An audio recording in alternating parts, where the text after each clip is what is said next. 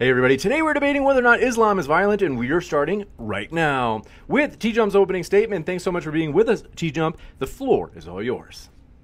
Hey guys, how's it going? So the question is Islam violent? And in order to know if an ideology is violent, the best way is to look at the people who support the ideology.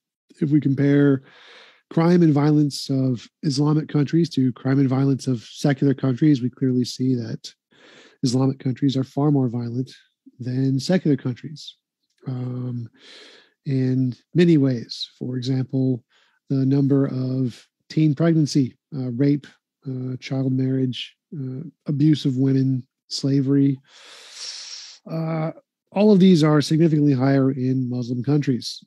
For some reason, and maybe it has nothing to do with Islam. Maybe it's just coincidence that the vast majority of world terrorism is committed by Muslims, just completely unrelated to their religious belief, even though they are literally citing their religious belief in every one of their actions. But it seems far more likely that we should just take these people at their word, and they say that they're doing this in the name of Islam. It doesn't really matter if our speakers like to interpret it differently, that they have a different interpretation of the Quran. Doesn't make a difference, because there's no way to show that their personal interpretation is any more valid than the interpretation of the terrorists.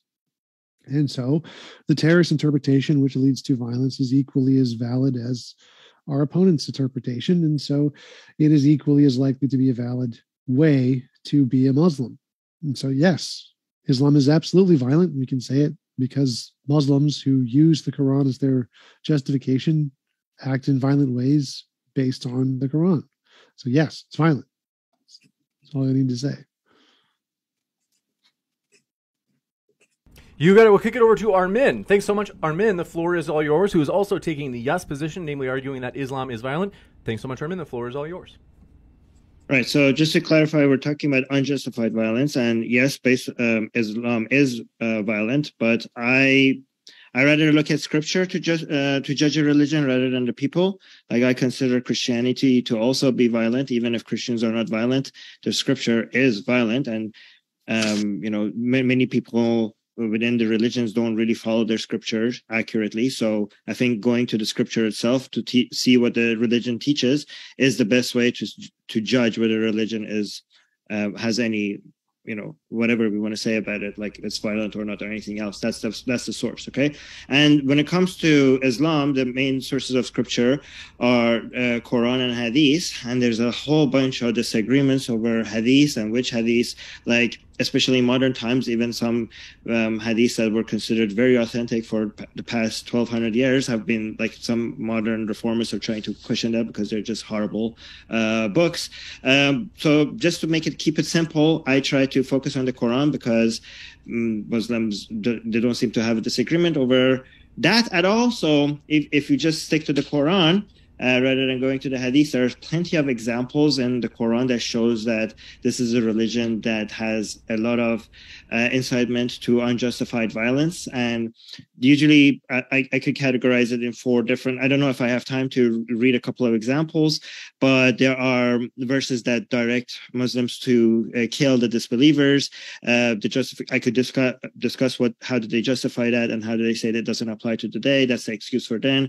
And there's also some direction of violence towards mushrikeen, or direction of violence towards for certain actions that, like corruption, and corruption has not been defined very clearly, which opens the door to a lot of uses of the verses for violence, because it opens the door for any interpretation of what corruption really means. There's a lot of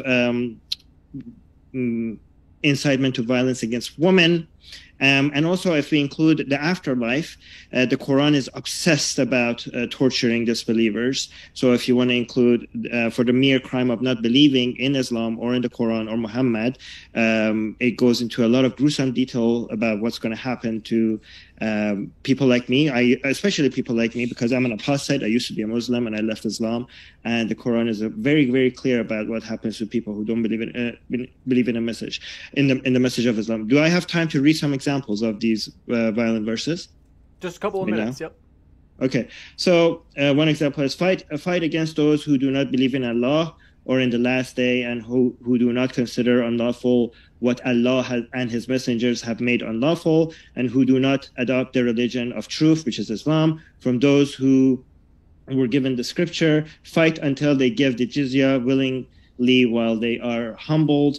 So that was one. Indeed, the penalty for those who wage war against Allah and His messengers and strive upon earth, corruption is, so this is the vague one, what it means by corruption, is none but that they be killed or crucified, or that their hands and feet be cut off from opposite sides, or that they be exiled from the land. That is for them a disgrace in this world. So, and then the next one is the wife beating one, which tells you that, the last part of it is to strike the woman who are being disobedient, or you fear disobedience from them. There's two earlier steps, but the last step, if they're still disobedient, if you still fear disobedience, it says strike them. But if they obey, you could forgive them. So that's Surah 4, Ayah 34. And the last one I want to read about the hereafter, about the afterlife. It says, indeed, those who disbelieve in our verses, we will drive them into a fire. Every time their skins are roasted through, we will replace them with other skins so they may taste the punishment. Indeed, Allah is exalted in might and wise. So these are just a couple of examples. I just want to say there are hundreds of examples for each type of these types of violence that I mentioned in the Quran. And the Quran is extremely obsessive over what will happen to people like me, who do not, who have left us, don't believe in the message of Allah. And it can't, like anybody who reads the Quran cover to cover, would be very clear. It is almost extremely clear about the intentions of the message of the Quran. And so a lot of Muslims will argue that this is supposed to be, some of these verses are supposed to be for a specific time and a specific battle. But if you actually read the Quran, you could see that the main problem that Allah has with these people is their disbelief, and that these judgments applies to all disbelievers at all time, and it's not specifically for a certain time and a certain place. Anyways. You got it. We'll kick it over to our Muslim side. Want to say, folks, if it's your first time here, welcome to Modern Day Debate. We are a neutral platform hosting debates on science, religion, and politics. We hope you feel welcome no matter what walk of life you are from. And don't forget to hit that subscribe button, because we have many more juicy debates coming up. For example, at the bottom right of your screen, did dinosaurs live with man? That's coming up this next Thursday. You don't want to miss that debate as well as others, so hit that subscribe button. And with that, thanks so much, Perfect Dawah and Rashid. The floor is all yours for your opening as well. All right, thank you, James, for the opportunity. So I will start that. Is Islam violent? It depends on which Islam we talk about, because there are two different Islams. One is a man-made Islam based on fabricated hadiths, and one is the true Islam of Quran. The man-made Islam of hadiths is violent and barbaric, and as a Muslim, I'm the biggest enemy of that barbaric Islam, and I have been fighting it in 43 years. Muslims are the biggest victims of these barbarians like ISIS, Taliban, and Iranian fascist regime. On another side, the Islam of Quran is most merciful and forgiving, that encourages me to be patient and forgiving. Quran chapter 42, verse 43. And whoever is patient and forgives, indeed that is of the matters requiring determination. Chapter 23, verse 96. O Muhammad, repel evil in the best manner. We are well aware of all that they say about you. Quran chapter 4, verse 135. O believers, stand firm for justice as witness for Allah, even if it is against yourself, your parents, or close relatives, be they rich or poor. Allah is best to ensure their interest. Refrain from following your own desires so that you do not act unjustly. If you conceal the truth, Allah is fully aware of what you do. Islam is not a passive religion and has a guidance for every situation. So when people are attacked by enemies, Islam gives them the right to fight back, but that permission is only in self-defense and only as long as, and only as the last option and as long as they fight. Quran chapter 8, verse 61. And if they incline to peace, then incline to it also, and rely upon Allah. Indeed, it is He who is the hearing, the knowing. Quran chapter 2, verse 190. Fight in the cause of Allah only against those who wage war against you, but do not exceed the limits. Allah does not like transgressors. There are many more verses of Quran to read, which teaches us the same meaning of being merciful and forgiving.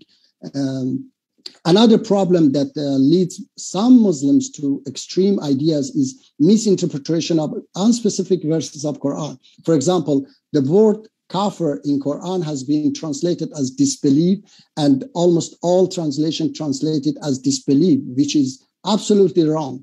Quran chapter 16, verse 83. They recognize the favor of Allah, then they deny it, and most of them are kafir. In this verse, Allah subhanahu wa ta'ala says, most of disbelievers are kafir, not all. So if kufr is disbelief, then all of them should be kafir. Kufr is rejecting Allah's commands, which is Quran chapter 16, verse 90. Indeed, Allah orders justice and doing good deeds and giving to relatives and forbids immorality and bad deeds and oppression. He admonishes you that perhaps you will be reminded. So rejecting these commands, which is doing good deeds and giving to relatives and needy and taking care of orphans, and is kufr, whether you believe in Allah subhanahu wa ta'ala or not. Quran chapter 107, verse 1 through verse 7. Have you seen the one who denies the religion? That is the one who repulses the orphan and does not encourage the feeding of the poor. So woe to those who pray, yet are not mindful of their prayer. Those who only show off and refuse to give even the simplest aid. So according to Quran, those who pray but yet repulse the orphans and don't feed the poor are the same as those disbelievers who do the same. Their prayers are just showing up. So a true Muslim is just the one who is merciful, forgiving, being merciful, giving to relatives, needy, being just and taking care of the orphans and doing all other good deeds. Thank you. With that, we'll kick it over to Rashid. Thanks so much for being with us. You are muted. Thanks very much. We'll kick it over to Rashid. The floor is all yours for your opening as well. Yes, thank you very much for hosting me today. As Muji also said, yes, I am in the agreement that it depends very much on how you see Islam. For example, I also believe that Islam is not a monolith, that it's not one specific thing, that there are definitely certain violent aspects of Islam. But of course, if we want to get to the actual true understanding of Islam, then we have to look at the scriptures, as Armin also said, because those are what define the actual religion, if you like. And it depends on how people interpret it. So if people would interpret it in a negative way, and then you could say that, okay, those people have a violent understanding of that particular scripture or of that particular ideology. But the ideology itself cannot be. It could be that the ideology itself is not violent, but people interpret it in that way. So I would go also here within the scripture itself and try to assess whether the scripture does in fact call to unjustified violence. So specifically that kind of violence that is, as I said, unjustified. And I don't believe that it does, specifically if you look at the Quran and also several hadiths. I think that there is certain contradictions between some of the messages that do seep through from the hadiths, and if you compare them with what the Quran is actually trying to tell you, or the message of the Quran, and you have to look at it as an overall message. You can't just say, is Islam violent? No. You have to look at it as a whole. For example, if you're looking at the scripture itself, the Quran, you can't just take this verse says this, so that means that the entire scripture is preaching violence. No, there are counter verses within the Quran that do call to goodness, that do call to non-violent activities. So what do you do with those? Do you discard all those? Some people have decided to go that route where they say, oh, those ones were abrogated by other verses, by the more violent verses.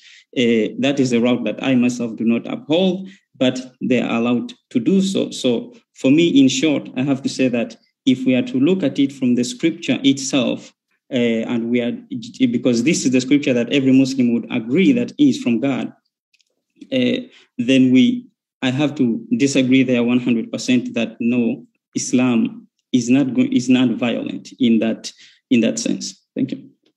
You got it. Thank you very much. And with that, we're going to kick into the open discussion mode. Want to let you know, folks, hey, if you enjoy debates like these, consider hitting that share button below and sharing it with someone else that enjoys debates like these, as we are striving to provide a fair platform so that everybody can make their case, whether it be Muslim, atheist, you name it. With that, we're going to jump into open conversation. Thank you very much to our guests. The floor is all yours. So can we just jump right in? How does this work? Yeah, you just jump right in. So, like, why do you think your subjective interpretation of Islam is, which you think is nonviolent, is the correct one? Because it seems like the vast majority of Muslims don't agree with your subjective interpretation. So why would God write a message that only you can interpret correctly and the vast majority of Muslims can't? All right. If I may answer that, I would like to say that it is... God could send, this is how God has decided to send his message. God could send us now a new messenger with splitting the moon every day so that everybody believe. But we are not the one who should judge, ask God why he did this, why he didn't do that. Okay. There are many things that you can ask God. All right. So the message is there. It is, I believe that he tries to test us, to test our intelligence as well. So it is up to us to understand for example, Armin said, Quran says disbelievers will be, will be punished in hereafter. And I read for him verses of Quran that clearly says that it is not disbelievers, it's kuffar, and kuffar has been misinterpreted, okay? And it is for any rational person can understand that when the Quran says they recognize the favor of Allah, then they deny it. So it means disbelievers, okay? And it says, and most of them are kafir. So those who misinterpret it, or they don't take this, they don't look at it, they don't care about it, okay? So I'm talking to you, I'm not talking about those who misinterpret it. So you see yourself here, it's either contradiction or this verse clearly, and many other verses clearly tells us that these believers, kuffar, are okay. Those who, and said in chapter 100. Can you answer shorter so we can get in as well? Yes. Because if we ask a small question and then you go for a long time, then it's going to be you lecturing us and we just like asking, so like, let me jump in right now. Okay. Yes. So first of all, TJump is making a good point for, there are a lot of well-meaning Muslims, right, that are trying to look at the Quran and try to come up with the most obvious interpretation of them. And a vast majority of them are coming up with conclusions that doesn't agree with yours, okay? And are they going to be punished for their lack of intelligence? Because, like, first of all, if you're saying like, oh, you need to just be smart enough to understand that what I'm saying is true, doesn't seem like a fair message. Like, is like God judging people based on intelligence levels? Like, that doesn't make any sense, right?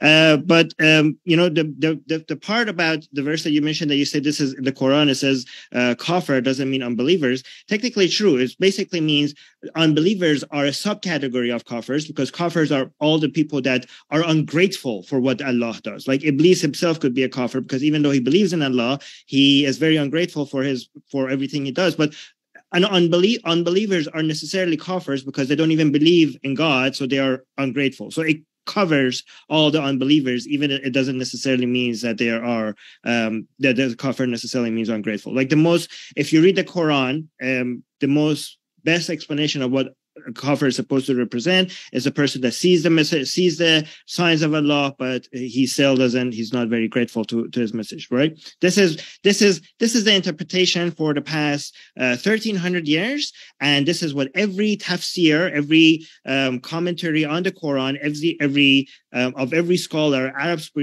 speaking scholar, has represented. And only in recent times, when we have better moral standards in our society, people who try to pretend like the Quran has better moral systems, they're coming out and reinterpreting the Quran, pretending like for 1300 years, the vast majority of every single person that had looked at the Quran and tried to interpret it has got it wrong. And only recently, Mujtaba has come and is enlightening us that 1200 years or 1300 years worth of scholarly work has all been wrong. If your God cannot come up with a book that is clear enough for all these people to get wrong, either he's promoting unjustified violence, or he's just extremely poor at communicating, okay, for you to be able to get that, and all these Muslims getting it wrong, okay.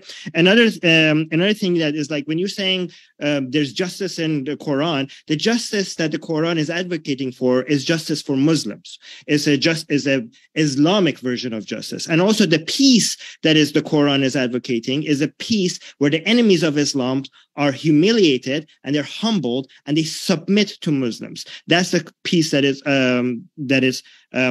advocating for. And also a peace when all religion in the world is Islam, okay? And also the verse that I read to you, when it says that, just one second. The same thing. Okay, I can give you another 10 seconds, but just good to keep point. it moving, Good point, this is also a long response. Yeah. Yes. You're right. All right. Let me, maybe Rashid would like to respond, or else I will respond. Rashid, would you respond, or shall I respond? I would like to say just a few things. One simple thing on your own. That is just your own interpretation. If we are limiting it to this particular question that we have on the debate today, is Islam violent? If what's his name? TJump. TJumps. Okay. As he was saying that, why is it that we have to agree with your interpretation if there are many interpretations out there which disagree from yours? I would say that if we are limiting it to this particular question that we have today, if you were to go around and ask the majority of Muslims, is Islam violent? I am sure that the majority of them would say no. What is violence? Because you were saying before that, okay, we have to look at the people. That's what you opened with in your opening statement. You said that we have to look at what people believe. What is violence? Let me get to that. I said that you said we have to look at the people. So if we are going with your understanding of whether Islam is violent or not, and we went around and asked people, is Islam violent? Then the majority of them would say no. I don't care what they think. What they think doesn't matter. What is violence? But then that's just going against your own question. No. What their personal interpretation of, if they think Islam is violent, it doesn't matter if they're murdering people. If they're murdering lots of people and they think they're being peaceful, it doesn't matter what they think. So tell me, what is violence? Okay, TJump, you take just some example in Muslim countries that has the root, it has to do with politics. You take that one, for example, you don't take North Korea, you don't take Marxism or Adolf Hitler, who yes, they're also violent. Those are also violent. They are so also. Include those two. So what again? So it doesn't have. So it is not about. It's not about that. The scripture, as Armin said, we have to go to the scripture, not what people do. For example, I can give you. Armin can say it right now. Okay, Armin can confirm it right now. For example, there was a terrorist, Iranian terrorist, was captured 2018 in Belgium. He was going to blow up me and my family and many other Iranians in Paris. He got 20 years. I don't care. No, I'm just going to tell you now. Belgium is going to release him because of because of some oil, some oil. So I don't care. Yes, so you don't care. What is violence? Yeah, when you bring it up, okay. So killing violence. people. killing innocent people, that's violent. But that doesn't have anything to do with the scripture. Okay, why people do that? That's because of some interest they have. They can use the language, they can use the race, they can use color, they can use like everything. religion.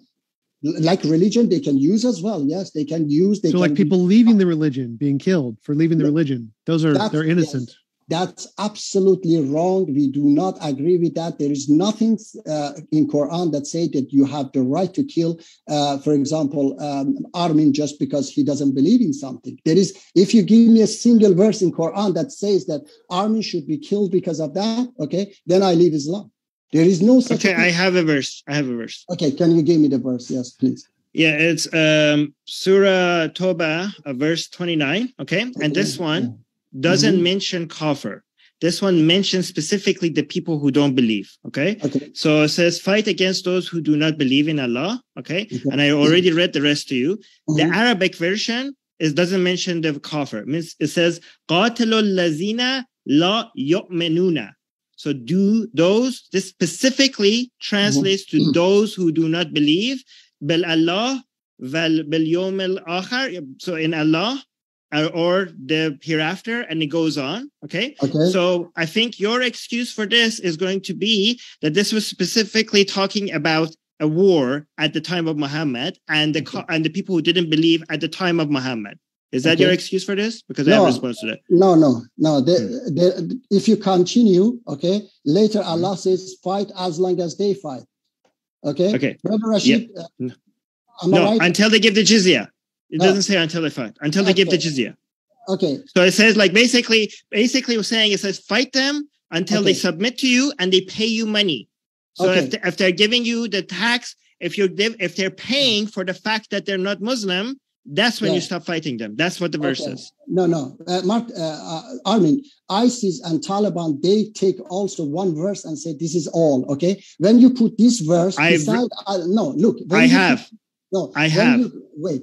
I say when you put this verse beside other verses that say Allah does not forbid you from those who do not fight you and do not expel you. Chapter, I think is chapter 60, verse 8, okay? Allah does not forbid you from those, it doesn't say Muslims, those who do not fight you and do not, Brother Rashid, can you please, because I haven't memorized it. Definitely. It tells you that if they submit to you, basically the message of the Quran.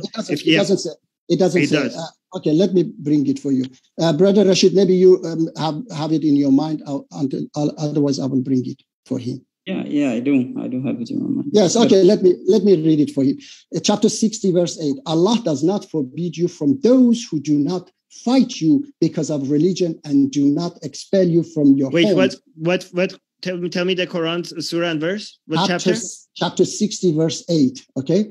Allah does not forbid you from those who do not fight you because of your religion and do not expel you from your homes, from being righteous towards them and acting justly towards them. Indeed, Allah loves those who act justly. Allah only, this is next one, forbids you from those who fight you because of religion and expel you from your home. You know, this is a Meccan. There is no Meccan. This is a Meccan. If you read the tafsir, sorry, what? It's not a Meccan surah. No, okay. So if you actually read the tafsir on this one, this is specifically about the Muhajirin and the people that they came to Medina, right? And about their families and stuff like that, right? So it's very interesting that we have specific Quranic verses telling you that you shouldn't befriend people who are not Muslims, people who have a different religion, and you also have verses that tells you that lakum dinakum waliyuddin. So to everybody their own religion, everybody could have their own religion. And it's very interesting because when we point to the verses, so all of these verses exist, okay? There are verses that teach you that, okay, like let people have their religion, and also tells you there are verses that tell you to kill people of other religions, okay? Both of these verses exist in the Quran, but when you point to the verses that are sound peaceful, you do not want to take it in context, because when you take it in context, it makes you, and the time and what Muhammad was going through when it receives those verses, it shows that he was being strategic, he was being political. But when we point to verses that are problematic, then all of a sudden you want to be like, hey, look at the context. And the interesting thing is that whenever you claim that we should put it in the context, you don't actually take the effort to put it in context, because when we put it in context, it actually makes it a lot worse. So what about the verse that without jumping to another verse, what about, let's say let me submit this to you, okay? Let's say there are verses in the Quran that are very peaceful, that encourage Muslims to befriend people of other religion. What does that erase all the verses that I'm showing you that shows that the Quran is encouraging you to kill unbelievers? You didn't acknowledge the verse that I just read you. How do you justify this? Let me tell you, Armin, first of all, you have to... How do you justify the verse that I just read you? It tells you to kill the people who don't believe in Allah. I tell you that chapter 3, verse 7 says that unspecific verses, the true interpretation of unspecific verses of Quran is known by Allah and those firm in knowledge. Those firm in knowledge do then they... Why do you... Okay, then why do you give me verses? If you're telling me that I cannot give you a clear verse that tells you that you have to kill the unbelievers, you're telling me like, okay, this has a hidden message. Then you cannot give me peaceful. Then you cannot give me peaceful verses and tell me that this has a peaceful message. Armin, I didn't say that. I said you are not firm in knowledge, so you cannot understand it. People of firm in knowledge can understand it. How they understand it? How they understand it, they put it beside other verses of Quran. Wait. I did. Okay, they put beside other verses of Quran that they understand it. Like, for example, when Prophet Muhammad... you do this for me. Okay, please do this for me, okay? Put this Quranic verse that I just gave you, put it in the required context for us, and tell us how this verse is justified. The verse that specifically is saying, قَاتِلُوا الَّذِينَ يؤمنون بالله. Kill those who do not believe in Allah. In what context this verse is justified? Okay, Brother Rashid, you want to respond? Otherwise, I can respond. You go ahead, then I will respond after. Okay. Look, Armin. So when you see that all these verses, when you see that Prophet Muhammad, when he when he make the peace agreement with the pagans and with the Jews, he said that now we are a united ummah, and from that moment these verses are abrogated. From that moment, not a single Muslim has the right to go and kill the pagans and the Jews. Okay, and that peace, even the order came that even if they provoke you, you have no right to respond. Okay, so these verses are as long as they fight you. Quran says it in many verses that you fight them as long as that verse is as long as they fight you. When they stop fighting, you stop fighting too, because Allah does not like those who transgress. Okay, so you don't understand. Okay, let me put that verse then next. If you want to put verses next to each other, then I'm going to tell you based on this other verse that I'm going to read you. It tells you that the moment that you have to stop fighting is the moment when all religion are for Allah, all religion are Islam. It says, fight against them until there's no fitna, until their religion is of Allah, for Allah. That's when you see it. This is Quran chapter 8, verse 39. So you're telling me that the Quran teaches you that when that battle is over, that's abrogated, and for now we don't have to kill the unbelievers anymore. This verse says that you have to continue fighting until every religion is Islam. I told you. I want to get a chance to respond, Perfect Dawah or Rashid, but then I want to go over to TJump just to get him involved as well after. Not a single verse of Quran say kill unbeliever. I told you. I read to you. قاتلوا الذين لا يؤمنون بالله. Okay, this doesn't say kafir. It says مؤمنون بالله. Don't believe in Allah. It specifically says don't believe in Allah. Okay, when you put it beside other verses of Quran that there is no compulsion in religion. Okay, and I just read another verse that tells you that continue fighting until everything is Islam. I just put it right next to another verse for you. It's Surah 8, verse 39. All right. So, what is it, Armin? So, when Prophet Muhammad peace be upon him wrote that agreement with the mushrikun or kuffar or whatever you call them, okay, and he said, now we are a united ummah, okay. Am I right, Brother Rashid, or not? He said that now we are a united ummah, and he ordered his followers that you do not fight them. You, even if they provoke you, okay. So they had no right to go and kill them or to do anything, even when he occupied. How do you know that was his? How do you know that was not his order? First of all, now you're taking stuff that is outside of the Quran. This is part of the riwayat. How do you know that commandment from Muhammad was not specifically for that specific place and that specific time? Because you have Muhammad making a commandment to Muslims for that specific time and say like, hey, don't stop right now, don't fight anymore. But you have the Quran telling you to fight until every religion is Islam. Okay. Look, fighting is not always by sword. I'm now. It says God. It says kill them. It says qatalo. It says qatal. Qatal means qatalo al-lazina. Kill them. Brother Rashid, would you like to respond, please? Yes. I mean, looking at that verse, for example, it is specifically, of course, targeted towards the people of the book. Would you agree to that? No, it says قَاتَلُوا الَّذِينَ لَا يُؤْمِنُونَ بِاللَّهِ. That includes me, not people of the book. I am not. Okay. So let me read the English. Fight against those people, those who do not believe in Allah or in the last day, and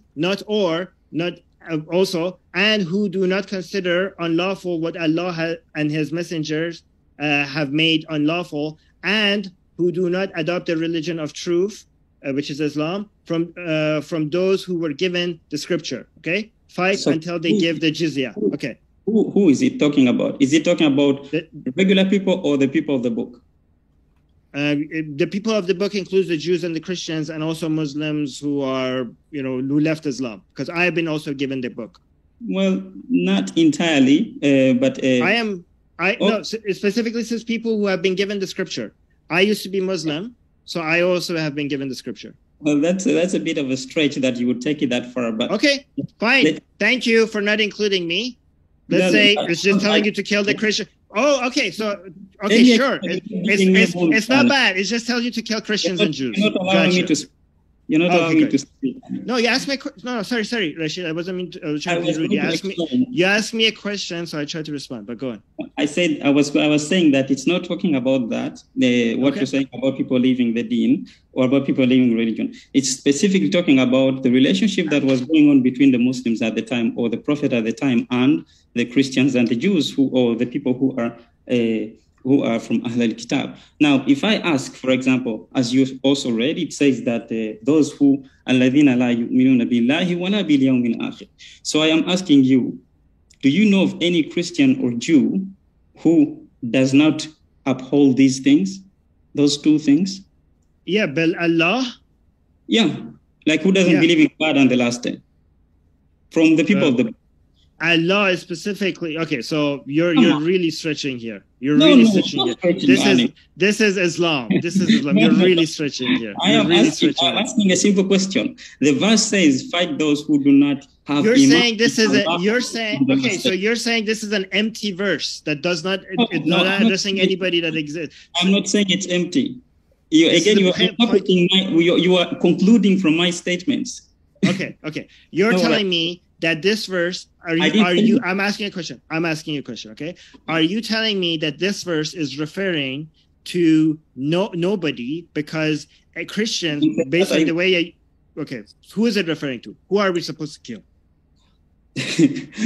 Yeah, I said that. Okay, this verse is particularly targeted towards a group from the people of the book. Okay, so in order to understand what it's actually talking about, you need to understand the relationship between the Prophet and also the Ahl al-Kitab. Okay, who's the Rasul? Who's the Rasul in this verse? Anim, you asked. Let me respond, please. Okay, go on. Okay, thank you. You have to look at the relationship that was going on between the Prophet and also Alladina. Which prophet? That's what I'm asking. Which prophet? The Prophet Muhammad. Let's assume that he's the one who received the scripture. Let's go with that. So this verse is particularly talking about the relationship between the prophet and the people who are considered alladhina utul kitab, who were given the scripture. So you have to look at the relationship that was. What led to this verse, for example? Was there something that unjustified or justified this verse? Okay, so look at and how was the relationship between Muhammad and the Christians and I the Jews? understand your point. I can make your point faster. You're saying that this was specifically about a group of people and justified this response. Okay, that's what your point is, right? Yes. Okay, so but there's a few problems with what you're saying. This is what I was rushing trying to get that. First of all, it says people who do not believe in his messenger. Specifically, this messenger means Muhammad, right? So Christians and Jewish people today, this will cover them, right? So anybody, also, if you say that this was for Tom to give just any sort of response. I was just going to answer Rashid's question, but okay. Let me tell you. I've said it many times ago, so I do want to. At some point, it's good to just kind of keep it fresh and have everybody weigh in. Let me tell you, Armin. Mushtaba, let Tom respond because James said Tom should talk.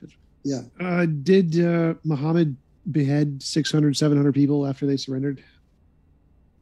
Yes, but Mushtaba probably says no, definitely not. No. So you're saying that's just all the Muslims who believe that are just wrong? That's a historical mistake? I don't say. No, I don't say. I just say that these are fabricated stories that have been because first of all, when you the vast majority of Muslim historians are just wrong. A lot of them, okay, a lot of them. I don't know how many of them say that, but vast majority. Okay, this is controversial because this is even the source. Some says that. Well, I got more questions. Let me say no. Let me say. Some say 600, some say 700, some say 900. I don't care about the number. No. How many, Mushtaba? No, some says first of all, and then some says they were killed. What number do you say? Some says this. I don't. What number do you say? Oh my God. There is no such a number. I say. So you say zero. You say it's zero.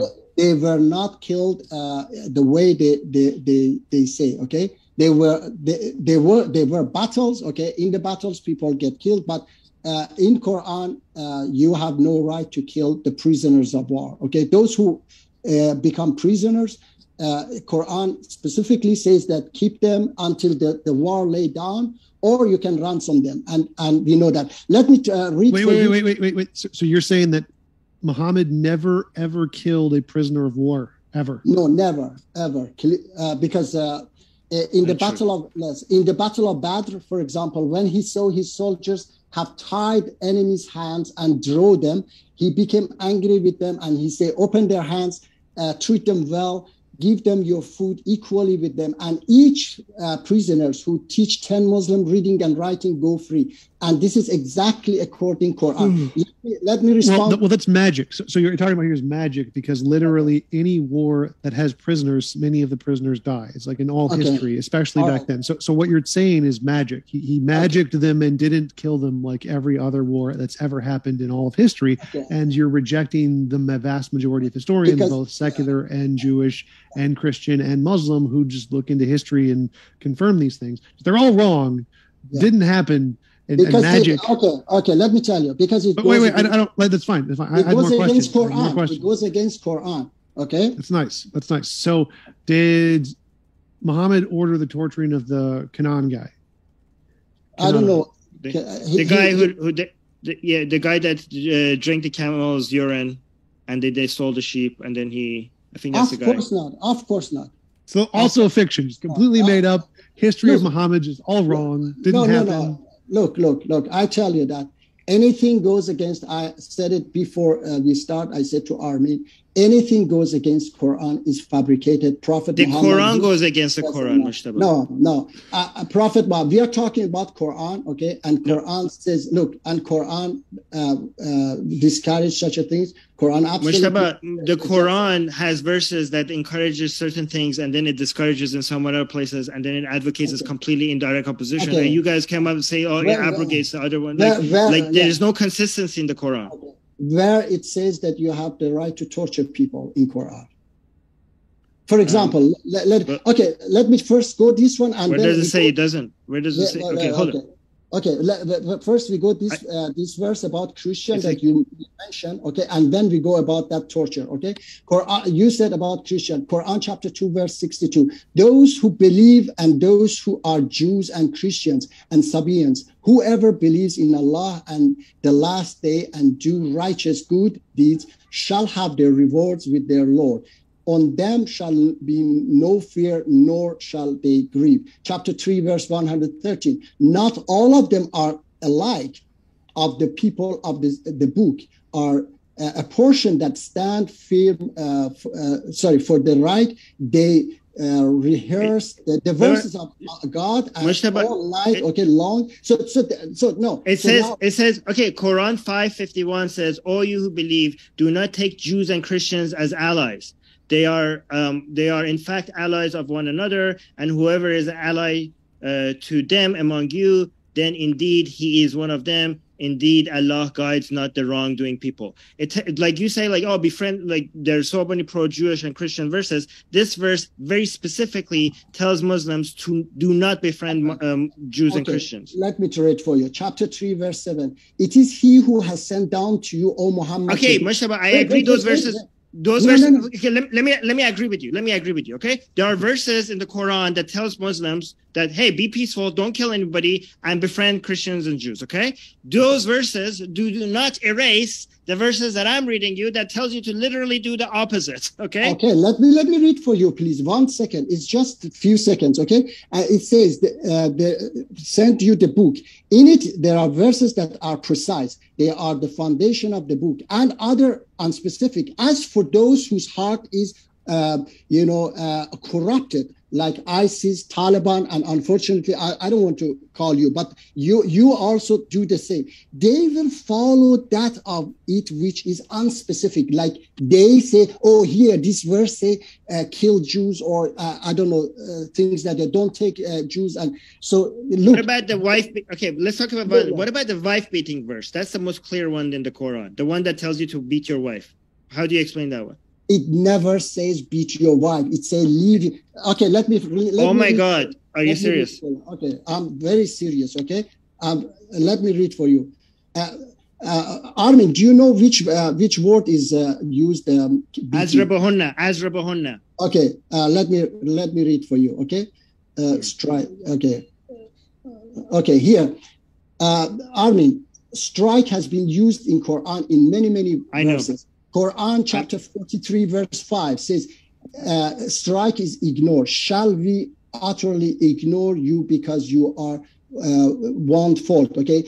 Chapter 4 verse 101, strike is trouble. Chapter 18 verse 11, strike is trouble. You should. Okay. So wait. Yeah. I told you this is these verses are mushabahat in Quran. When you put it beside other verses, you get the true meaning of it.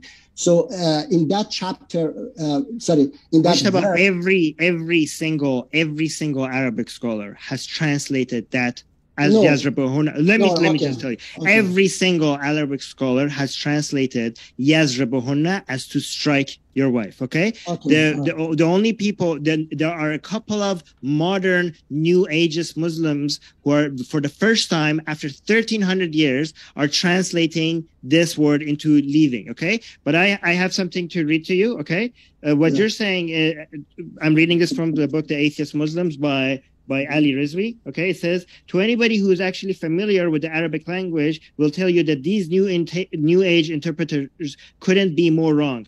And you don't even need to know Arabic to understand it. Why? Take a look at the word hit in the following phrases. Hit the road, hit the lights, hit the goal, hit the bottle, hit me up, hit up a bar, hit the woman. Okay. So for example, even though hit means different things in these phrases, for anybody who speaks English, it's very clear that hit the woman in the last one means to strike the woman. Or for example, strike a deal, strike a balance, strike up a conversation, go on a strike a woman. Okay, to anybody who understands English, they know strike in those other examples means something else. But anybody who knows English knows strike a woman in the last one means to hit a woman. Any Arab-speaking person that reads that Quranic verse would tell you that this clearly doesn't mean those other meanings of Yazrabahunna. It means to strike a woman. It's absolutely I mean, you're not being dishonest, but people who know Arabic, if they're telling you that it means something else, they're being they're being dishonest about what this word means. It's clearly about wife beating. There are even hadiths specifically referring to this Quranic verse, clarifying that this is about beating your wife. But go on. Okay. First of all, I have the Persian translation as well. It says leave them. Okay. And then secondly, those who say that it is beating wife, they don't, think rationally, because if Allah was for beating wife, people have been beating their wives throughout the history. Okay. So Allah didn't need to send a verse and say, believers, hit your wife. I'm hitting my wife, and then you tell me hit your wife. So people would say, oh Allah, what are you talking about? Or Prophet Muhammad, I'm hitting my wife. So why you are going to tell me? But we see that Allah says that first do this, second do that. Okay. So already as a husband, I'm looking at 17 translations. I'm looking at 17 translations. Literally none of them talks about leaving your wife. All of them are talking about either hitting your wife or striking your wife. 17 different translations. Okay. None of them translated the way you're translating. Okay. They have even translated nashuz as obedience, okay, which is absolutely wrong. Okay. Do you know that for 1400 years nobody translated this or interpreted this as anything other than hitting your wife? This is a new phenomenon for people who are trying to make excuses for themselves. Let me tell you why they haven't done it. Because 1400 years ago, in 1400 years, people didn't have the opportunity that we have today. We are educated today. We read. This is a very unaccessible Quran. If the Quran if the Quran was sent for only the educated elites, and you have to be a scholar to understand what it means, the Quran itself has a verse saying that this Quran is a clear message for everybody, not for an educated elite that understand like Arabic scholars.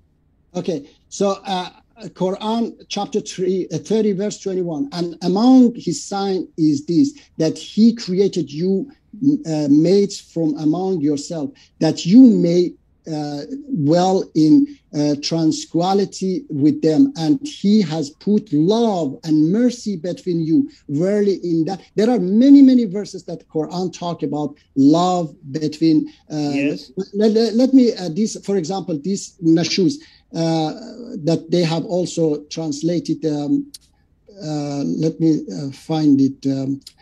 Even nashuz they have translated as disobedience. Okay, chapter 4 verse 100. Chapter 4 verse 128. This nashuz says, if a woman fears indifference or neglect from her husband, this is nashuz. In that chapter 4 verse 34, they say obedience, but here they change it to fear indifference. Okay, how come? Okay, how come? Because the Quran is a mess. Okay, the Quran.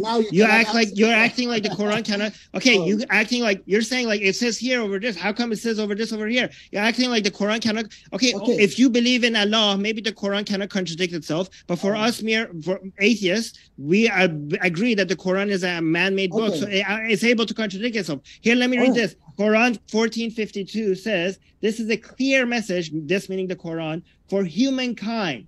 Okay, for humankind, a clear message. So when you say like after 1400 years, nobody got it, only us realize today that what the message is, the Quran itself claims that this is a message for everybody. Like a goat herder should be able to read the Quran and understand the message of Allah. If he can't, then the God has failed in sending a message. Like he has, okay, let me tell you this. It's true. Allah, the Quran might be a non-violent book, but if it is a non-violent book, it's the most poorly communicated book I've ever read. Okay, I got another question. Why I understand it, but you don't understand. That's your problem. I got another question. So, yes, in Quran verse 4:24, 23, 1-6, did Muhammad give rights to his soldiers to rape the women slaves who were married? Right hand position. It's the right hand position. Is that the one? Do you want to read it? You go ahead. You can read it. Oh, which one is it? Quran 4:24, 23, 1-6, 33, 50, 70, 22-30. I think it's the right hand position. Want to remind you in the meantime, folks, our guests are linked in the description. So that includes Perfect Dawah, TJump, and Armin. If you'd like to learn more about their views, you certainly can by clicking on their links below. That includes if you're listening to the Modern Day Debate podcast. All of our debates end up on the podcast, where you can find our guest links in the description box there as well. So Quran 4:23 says, prohibited to you for marriage are your mothers, your daughters, your sisters, your father's sisters, your mother's sisters, your brother's daughters, your sister's daughters, your milk mothers who nursed you, your sisters through nursing, your wives' mothers, and your stepdaughters under your guardianship of your wives, unto whom you have gone in. But if you have not gone in unto them, there is no sin upon you. And also prohibited are the wives of your son who are from your own loins, and that you take in marriage two sisters simultaneously, except for what has already occurred. Indeed, Allah is forgiving and merciful. I think maybe the next verse covers the concubines that you could capture. Also are prohibited to you are married women, except, there you go. So married women, except those your right hand possesses. Okay, so it's telling you, the Quran is telling you that you cannot have sex with married women unless you capture that married woman in war. Brother Rashid, as I know, maybe you know better, Brother Rashid, because as I know, it is you have to marry them. You cannot, have sex with them, rape them. In Islam, it's forbidden to have sex. You have to marry them, okay? And it has to be. Am I right, Brother Rashid? Please, you can't marry an already married woman in Islam. That makes no sense. Brother Rashid. I haven't answered. I think that this whole thing is just a shouting match. I mean, to be honest, it's just, we're saying something, you're saying you don't care. So it's kind of difficult for us to answer, because our answers are very detailed. They have to be detailed, unfortunately, because these are important, issues that you're bringing up, obviously. So it's going to take us a bit of a time. What's the answer?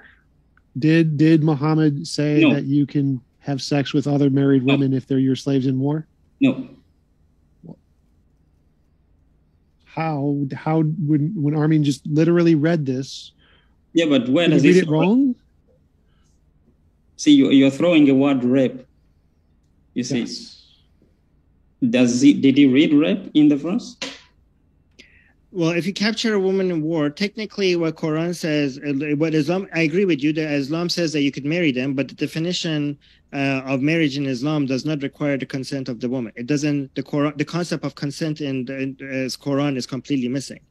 There is no mention of anything regarding the consent of the woman. So yes, technically you do whatever you require Islamically to be considered married to the person, but I can't, like, for example, Muhammad had sex with a woman who he just earlier killed her brother, her father, and her husband, okay?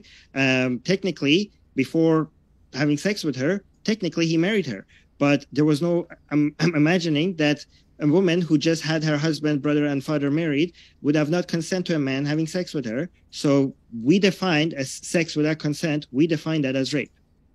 Yeah, and I would disagree that took place, or that the Quran calls for marriage without consent. Aisha, for example, your marriage. So, for example, Muhammad married Aisha, okay, at age 6, and then he consummated that marriage at age 9. Would you not consider that was a marriage? But we consider that also rape. Yeah, I disagree. I disagree at all. That does Rashid agree? Rashid, do you agree that happened? No. So Rashid, you're saying Sahih Bukhari is wrong? Sahih Bukhari. No, I know Mushtaba. I know you don't agree, but Rashid, you're questioning Sahih Bukhari? Yes, I would disagree that particular incident is correct. I would disagree. Okay, no. So Sahih Bukhari, is that an authentic source of hadith or no? Not every hadith in Sahih Bukhari is authentic. And even if it were, according to the scholars, when it comes to hadith, if a hadith is sahih, that does not necessarily mean that the Prophet did it. You need to understand that. When a Yeah, hadith I understand that, because I agree that Sahih Bukhari sometimes refers to things, includes hadith that wants to clarify that this is something I gathered, but it's not something that I put my stamp of approval on. I agree with that. This is not one of them. This hadith has been mentioned multiple times in both Sahih Muslim and Sahih Bukhari, and they all point to the same thing. Muhammad married Aisha when she was 6 and had sex with her when she was 9. There's nothing. If you want to throw this out, literally nothing about Islam will become recognizable, because the source that tells you this tells you how to do Hajj, tells you how to do the prayer, tells you how to do fasting. We didn't. I said that particular hadith is not something that I agree to. It doesn't mean that if I say that there's a hadith that is not authentic in Bukhari, that I'm throwing out the entire book. You guys know you're inventing your own new modern Islam. This is like Rashid and Mushtaba Islam. No. Armin, let me tell you. I disagree that Prophet Muhammad split the moon, because Quran says opposite, okay? And Bukhari says that Prophet Muhammad split the moon, but it doesn't mean that I say Hajj is wrong. Literally, like, you're the first Muslim I have ever heard that thinks you think Muhammad didn't split the moon? Of course not, because shall I read? Your Islam. Okay. No. Okay, no, Mushaba, you're correct. No, you're right. Okay, other Muslims are wrong. Okay, this is the worst religion ever. That is a religion that you are the only one who managed to get it right. Not only one. 99.99% of Muslims have got it wrong. No, I'm not the only one. Even I'm not saying you're the only one, but you're few. Okay, it's a really bad religion that this minority, this fringe minority, can get it right. It's a really poorly communicated religion. Very Quran says. I think that you are misrepresenting us. We didn't say that they were wrong. That is something that you are saying. We didn't say that all people, Muslims, have been wrong. They have been kafir or they've gone astray. No, you are saying. The vast majority of Muslims disagree with your interpretations of Islam. So again, if what you're saying about Islam is true, it's the most poorly communicated message sent by any deity ever to his followers. Okay, but you are saying that. We are not. I know you're not saying that, but that's what the conclusion is from what you're saying. That's what it comes. Okay, let's take that example that you pulled out. About Aisha being at the edge of that, or being at the edge of. There are multiple scholars today who have disputed that hadith. And by the way, you saying that, you don't believe. Do you agree that this is the fringe minority? Please, let me explain something. Okay, you're not giving me any moments whatsoever. Sure. Go ahead. Sorry. Go ahead. I'm saying that, look, okay, just because a hadith is in Bukhari, that doesn't mean that it did happen or that it's authentic. Okay. This is not something that I am saying. This is very popular. Even you can take Salafi shuyukhs who have classified hadiths within Bukhari as I said that. You asked me if I was throwing away Bukhari, didn't you? No, but then you said not everything in Sahih Bukhari means that Bukhari puts a stamp of approval. And then I responded, I said, this is not one of those. And then you said, nobody has ever seen it that way. You guys are the only one. But come on. You didn't pay attention to what I said. This part, I did. Sahih Bukhari has certain hadiths that he's like, these are not correct. Okay. I'm collecting anyway for my collection purposes. But there are certain Sahih Bukhari, there's a certain part of Bukhari collections that everybody recognized as him putting his stamp of approval on it. This is one of them. This is one of those. Can I say something? Armin, if that's your problem and their problem, then Quran from chapter 7, verse 106 to 109, talk about one small miracle of Prophet Moses, that he threw a stick and became snake. Okay, he explained it very, very clearly. And then chapter 7, 115 to 125, the same thing, all this. And chapter 20, verse. What are you asking me? No, I'm asking you, when Quran is talking about a simple miracle, throwing this stick becomes snake, why Quran in a single verse doesn't say? I agree with you. Muhammad, I said why? I agree with you. You're right, and everybody else is wrong. No, I agree with you. Yes. Okay. Exactly. You got the right one. You got the right Islam. Exactly. The vast majority of Muslims got the wrong one. Okay. When Quran doesn't say a single word that Prophet Muhammad split the moon, and you say, everybody else say that, why you don't know? So I don't understand why they don't look at this Quran and say, my God, so why Quran doesn't say a single word about such a great miracle and talking about this little miracle so much, exaggerating it even, okay? So you understand that people should think about. Do you know the reason? That's Do you know problem, the reason? not my problem. Do you know the actual? Do you want to know the actual reason? Yes. Because Islam was building upon Judaism. Okay, Mhm. Judaism was already a whole bunch of stories that already existed. The details were already available. The stories that about Muhammad's miracles were just being added on top. But because Muhammad and people at that time had access to a whole bunch of literature explaining Moses' miracles, then the Quran didn't have to come up with a lot of stories. Those were already readily available. You could just like steal a story and add it to the book.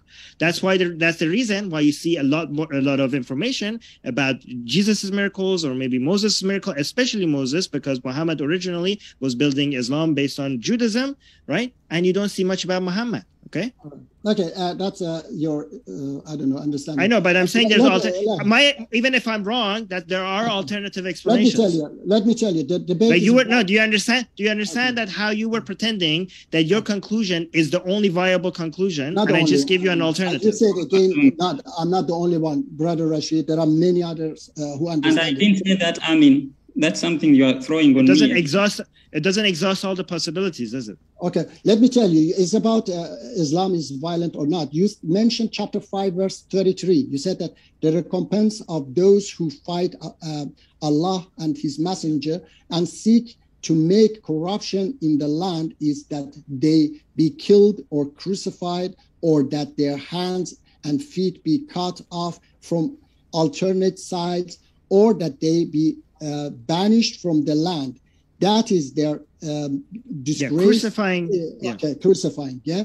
So crucifying, cutting the hands and feet on alternative sides. Armin, can you tell me where in this verse said that, oh, Muslims, crucify them, those who do this and that, crucify them or cut off their hands and feet? Let me read for you. That's the problem. That it says the penalty. Okay, it says that should be their penalty. No. Look.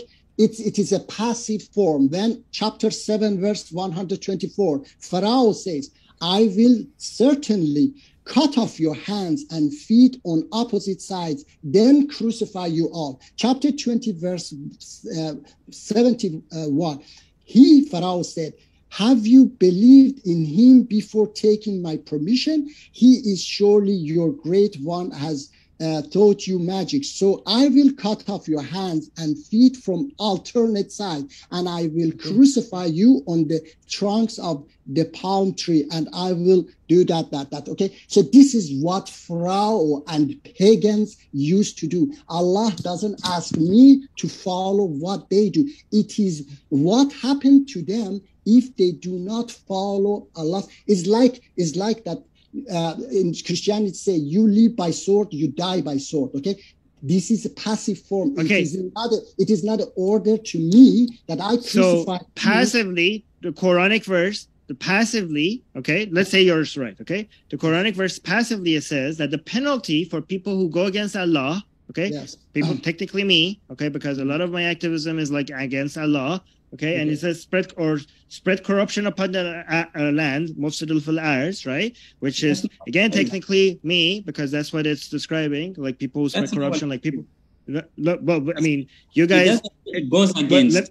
You said goes against. It doesn't say goes against. Does it say goes against? Wage war against Wage war against Allah. You said go against. It says wage war, but you wage said war. Wage war against Allah. Yeah. Okay. I'm waging war against Allah. Okay. Yes, but okay. Go against is less violent than wage war. So he actually gave you a charitable interpretation there. Go against is not as bad as wage war. Okay. Against. I accept waging war against Allah, because you can't like form an army against Allah. Okay, so you wage war against Allah. Well, hold on. Let me see. Let me continue. Mufsid al-Falar, people who are spreading corruption. It says the penalty for these people should be that they are crucified, or the hands and the feet are cut off, and they're crucified. You're saying that I should read this, and I'm going to agree with you, as no, hey, Muslims, don't go do it yourselves. This will just happen to them. Okay? I will take care of it. Dear Muslims, Who don't care, think who like take care of that? okay. No, who take care of that? What's your interpretation? What's your interpretation of this? My interpretation, I told you that this is what Pharaoh and pagans do to each other. We know that It they says, were, what are you talking about? It says like it doesn't say that anywhere. It is a passive It form. doesn't say that. Martin, Just when I because say- it's passive, it doesn't mean that it's telling you that pagans will do this to each other. It's telling you anybody, the people who are spreading corruption in the land, their penalty should be that they're crucified. You're adding stuff to it. You understand that you're adding stuff to it. No. It didn't say that the penalty is that we Muslims should crucify them. It says that Pharaoh does the same thing. So you mean that? Okay. Let me give you an example. If I say the penalty for being a Muslim, okay, is that they're going to be crucified. Okay, if I came out and said that, let's say I was a war general, okay, and came out to tell people like the penalty for Muslims is the cutting of hand and feet and crucifixion. Okay, and I say that in a passive form. Okay, you're like Muslims are like, what the hell? This guy is this man is anti-Muslim, okay? But you were like, no, he didn't specifically tell you to go cut the hands and feet of Muslims and crucify them. He just said this is their penalty. And he probably meant that Muslims are just doing that to each other. Like, well, he didn't say that. You're just trying to sugarcoat it by adding your own stuff to it, which is not in the goddamn verse. Okay, let me now give you a good example. If I say that if you use drug, okay, if you use drug, you get diseases, you get cancer, you get this and that, okay? And the penalty, the result is that, okay? And it says, says, and hereafter Allah will punish them, okay? So, and it says that, for example, I'm the government and say, and after you get caught, we will punish you. So it doesn't mean that, okay, sure. It doesn't mean that. Let's say, I'm going to agree with you. If you're Allah, let's say you're Allah. Let's say me and you are Allah, okay? Okay, let's say I put down this verse and I didn't mean for Muslims to go crucify people for spreading corruption in the land. Okay, wouldn't you as Allah, as an all-knowing Allah, think like, hey, if I tell people that the penalty should be crucifixion, some people might actually look at this and think like, hey, we should crucify people. Okay, like wouldn't you like? Okay, it didn't say should. Wouldn't you? That the penalty is that the penalty is okay. The penalty for people is crucifixion. Okay, is that not an Allah who didn't mean the thing that I think that this means, and literally people have thought what it means for like the past 1300 years, think that have the same interpretation as me. Arabic speaking scholars had the same interpretation as me. Let's say they're all wrong and you're correct. Wouldn't a responsible Allah think like, maybe I should be more clear about what I mean here so people don't come with this interpretation? Okay. I said that this is their problem, that they don't read the Quran. Let me ask you, did Pharaoh do this to people, and who follows this? Pharaoh was following Allah's command, or Allah was following Pharaoh's command? Can you tell me, please? I don't understand, because Pharaoh was doing this, okay?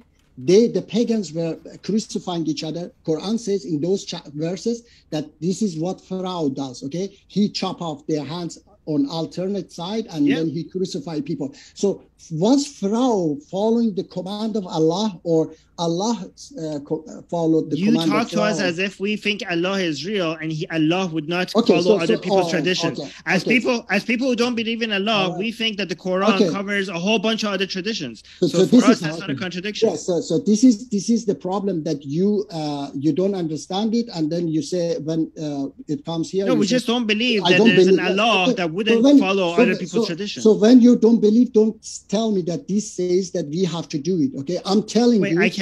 I cannot tell you what the text seems like it's saying because I don't believe in Allah. Okay, because I read for you that those whose heart is corrupted, they follow the unspecific verses of Quran and interpret it the way they want. Okay, those whose heart is corrupted. So maybe your heart is corrupted. You're not doing that. Maybe your heart is corrupted. If my heart is corrupted, you follow. Okay, true. The Quran, do you agree that the Quran also says that people who disbelieve, their heart is corrupted, and Allah did that to them, and you should like not even bother with them? Didn't the Quran say that? The Quran doesn't say that. Doesn't the Quran say that those who disbelieve, their heart has been corrupted by me, and there's... Okay. Allah specifically takes credit for corrupting my heart, doesn't it? It's not about everyone. Okay, it's about certain people, even in about Christians. And doesn't Quran says that certain people, their heart has been corrupted by Allah Himself, and don't you waste your time with them, and that He's going to punish them in hell for eternity for their corruption. How is that fair, by the way? For Allah to corrupt the heart of people, and then He punishing them for not having any hope in coming to Islam. Like, does that make any sense? Do you agree that verse exists? The verse that Allah says to Muslims that do not try to bring people that I have corrupted to Islam. They are Allah's cause, and their destination would be hell. How is that fair? If I want to say my own opinion, okay, this is the way Allah was talking to people of the past, okay, and this is not exactly the way He has done it. This is my own understanding, okay, that do not, because some people's heart is really corrupted, and it's almost no, He doesn't say it's corrupted. It says I corrupted their hearts. Yes, okay. Their heart is like that. I say that this is my understanding is that it is not exactly how you understand. You look at it, okay? Brother Rashid, do you have anything to say about it? About the corruption, no. Of the heart, okay. No, not about that. I would like to stick to the topic, though. Yes. Okay, Tom, do you want to add anything? Yes. So it seems like their argument is that if they cherry pick all of the nice things and ignore all of the bad things, then Islam is peaceful. And that seems like their personal interpretation that essentially 0.000 something percent of Muslims in the world believe. And it seems delusional to think that their personal interpretation that so few Muslims actually believe is the true Islam. So it's irrational to think that Islam is peaceful. It's more rational to think that the vast majority of other Muslims probably have it right. So just based on probability, most likely it's not peaceful. But I'm ready to go to the Q&A because I think I'm not really interested in personal subjective interpretations of a book that no one really agrees with. Before we go that, I would like to say that, okay, before we go that, you don't have to, if you really think that those are Quran, you don't need to follow them, okay? You follow those good commands of Allah, okay? Like those verses that I read for you about, giving to orphans, to needy, and so on, okay? So you follow the commands that you understand that. For example, let me read for you chapter 4, verse 135. O believers, stand firm for justice and witness for Allah, even if it is against yourself, your parents, or close relatives, and so on. There are many others. Chapter 23, verse 96. Repel evil in the best manner. We are well aware about what they are saying about you. Chapter 42, verse 43. And whoever is patient and forgives, indeed, that is of the matters requiring determination. So as a Muslim, I tell you that if you don't understand those verses that you think that these are violent, and so don't follow them, that's great, okay? So because I understand that these verses are not promoting violence, and I just encourage you to follow these verses that you see that they are good, they are commanding you to do right things. That's a horrible idea. That's horrible. Okay. Like if the Mein Kampf had a section of it that said like, hey, by the way, be nice to orphans, I wouldn't tell people like, it doesn't say. Let me just finish. It doesn't say. Let's say the Mein Kampf have one added paragraph at the very end. Like, by the way, take care of orphans. Okay. I wouldn't tell people like, hey, this book, you might think that the rest of it is wrong, but hey, this last part is good, so follow the Mein Kampf, follow the good parts of the Mein Kampf. Ignore the bad parts of Mein Kampf, but follow the good parts. That is a really horrible legitimization of Mein Kampf, okay? If I have enough logical understanding and a good moral guideline that I could recognize the good or bad of parts of the Quran, that means that I don't need the Quran because I have enough, sensible enough to know what's good and what's bad. That I don't need the authority of the Quran. But by referring to the Quran and like in the parts that like I already know it's good, like yeah, taking care of orphans is good. But by referring to the Quran, I'm giving authority and legitimacy to a book that comes with a whole bunch of other horrible ideas. It comes as a package, okay? So I don't want to do that. I don't want to give it that legitimacy. So you mean that you will not take care of orphans? You will not give to needy? Okay, because Quran says that. Will you not do that? Did I say that? What the hell did I say? So you will do that. So you will do that. Yes, you will do that. Not because Quran says. So that's why.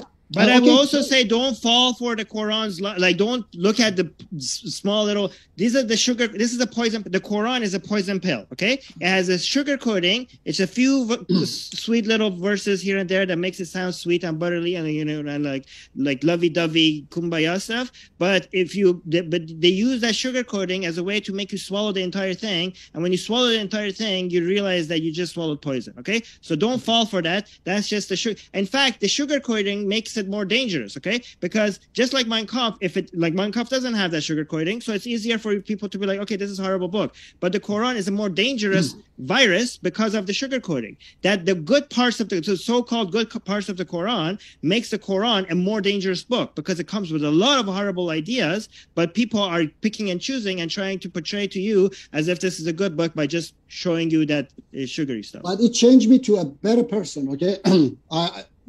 I believe in you, Mujtaba. I think you would be a good person even without the Quran. Okay, I believe in you more than yourself. Okay, I think you're a wonderful person, and if I take the Quran away from you, you will still be a wonderful person. No, I became much better, actually. I have to tell you, because before I was believing in death penalty, but I don't believe in death penalty anymore because I learned that we have no right to. Because of the Quran. Yes, because you keep the Quran. You keep the Quran. For the vast majority of the people, the Quran has a toxic effect on them, okay? But Mujtaba, you just keep the Quran, okay? But for most people, I don't recommend it. All right. Let's go to Q&A because I'm bored. We're going to jump into the Q&A. My final thing? Huh? Sure. Final words. My final point conclusion. Also. Yes. Thank you. I think that the Quran is fairly easy to understand. Also, as Armin was also saying that it should be understood by even a Bedouin picking it up and understand. I believe that the Quran is written in a vernacular. It's not written like in some upper level of Arabic. No, it's written in a language that all people should be able to understand. The issue comes in when we do not interpret the Quran according to the Quran, because the Quran itself says that we have given you the best tafsir. So the Quran is the best explanation of its own self. So in order for you to understand the Quran, you have to understand the process in which it was revealed.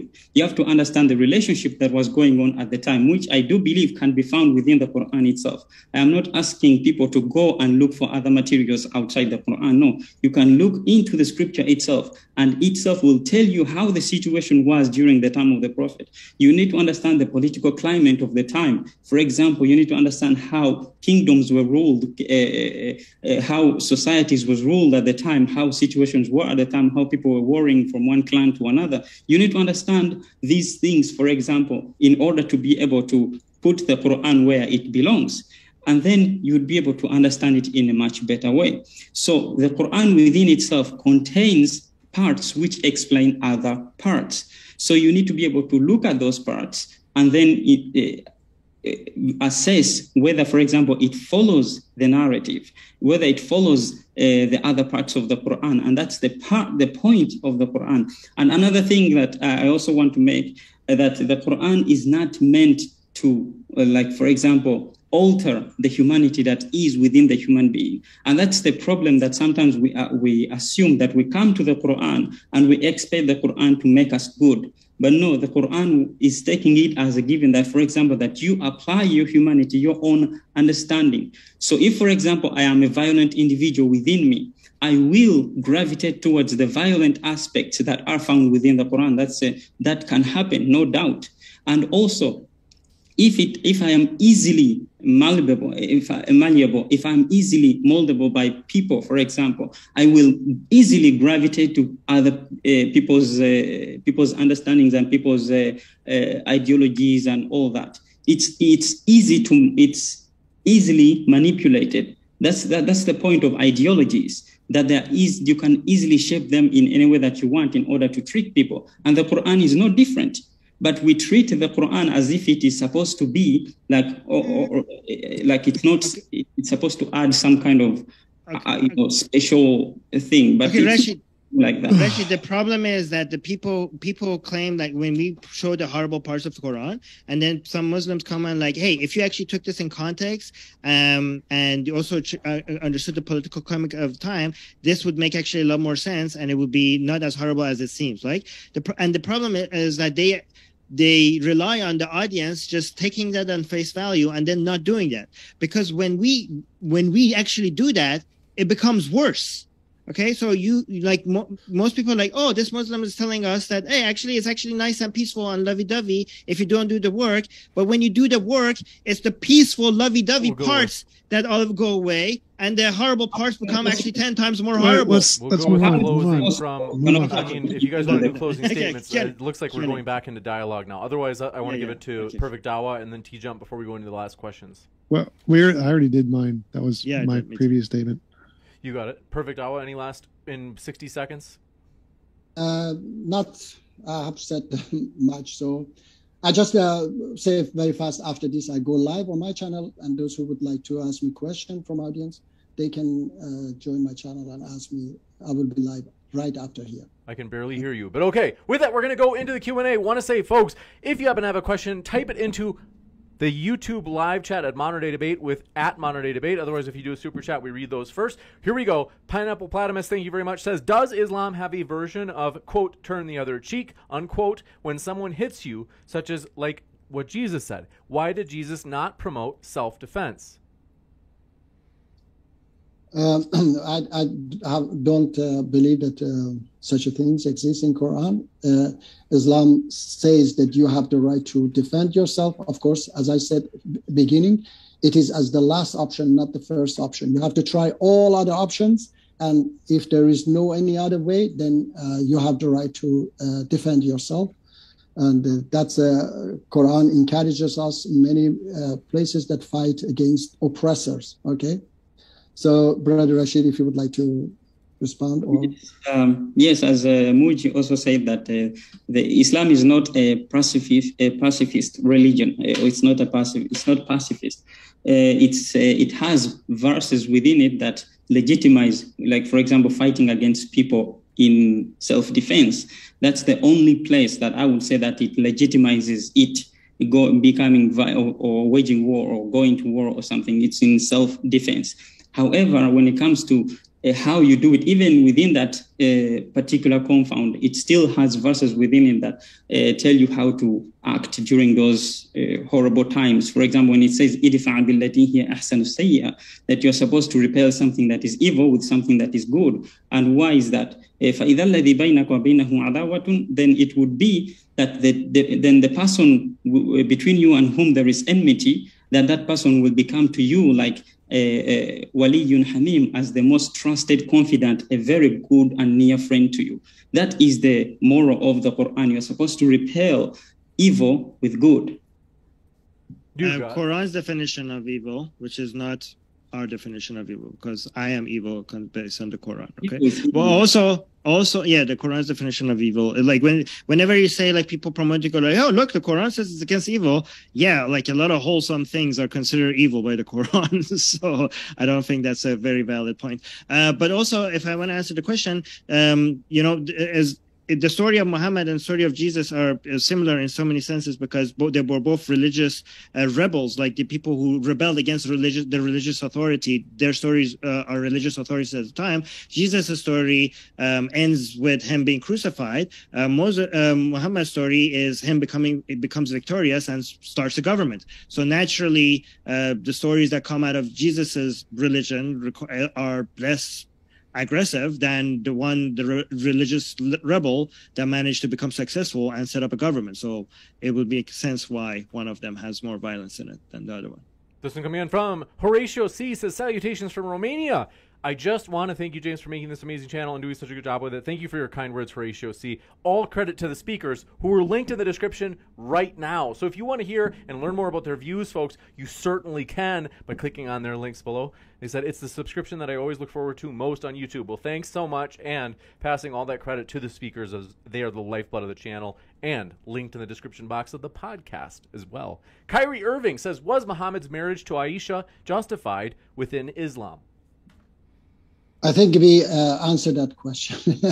We said that that never happened. If No. you would, okay, we said that it never happened. It's that, not just that 9 years or 6 years old. If you would like, I can read the story that she was 19 or 21 at the time. If you would like, I can, but it take a little bit time. Okay, so I can read it more accurate, that historical, that when she was born, when she was she moved here, and I don't know if you have time to I read for you that.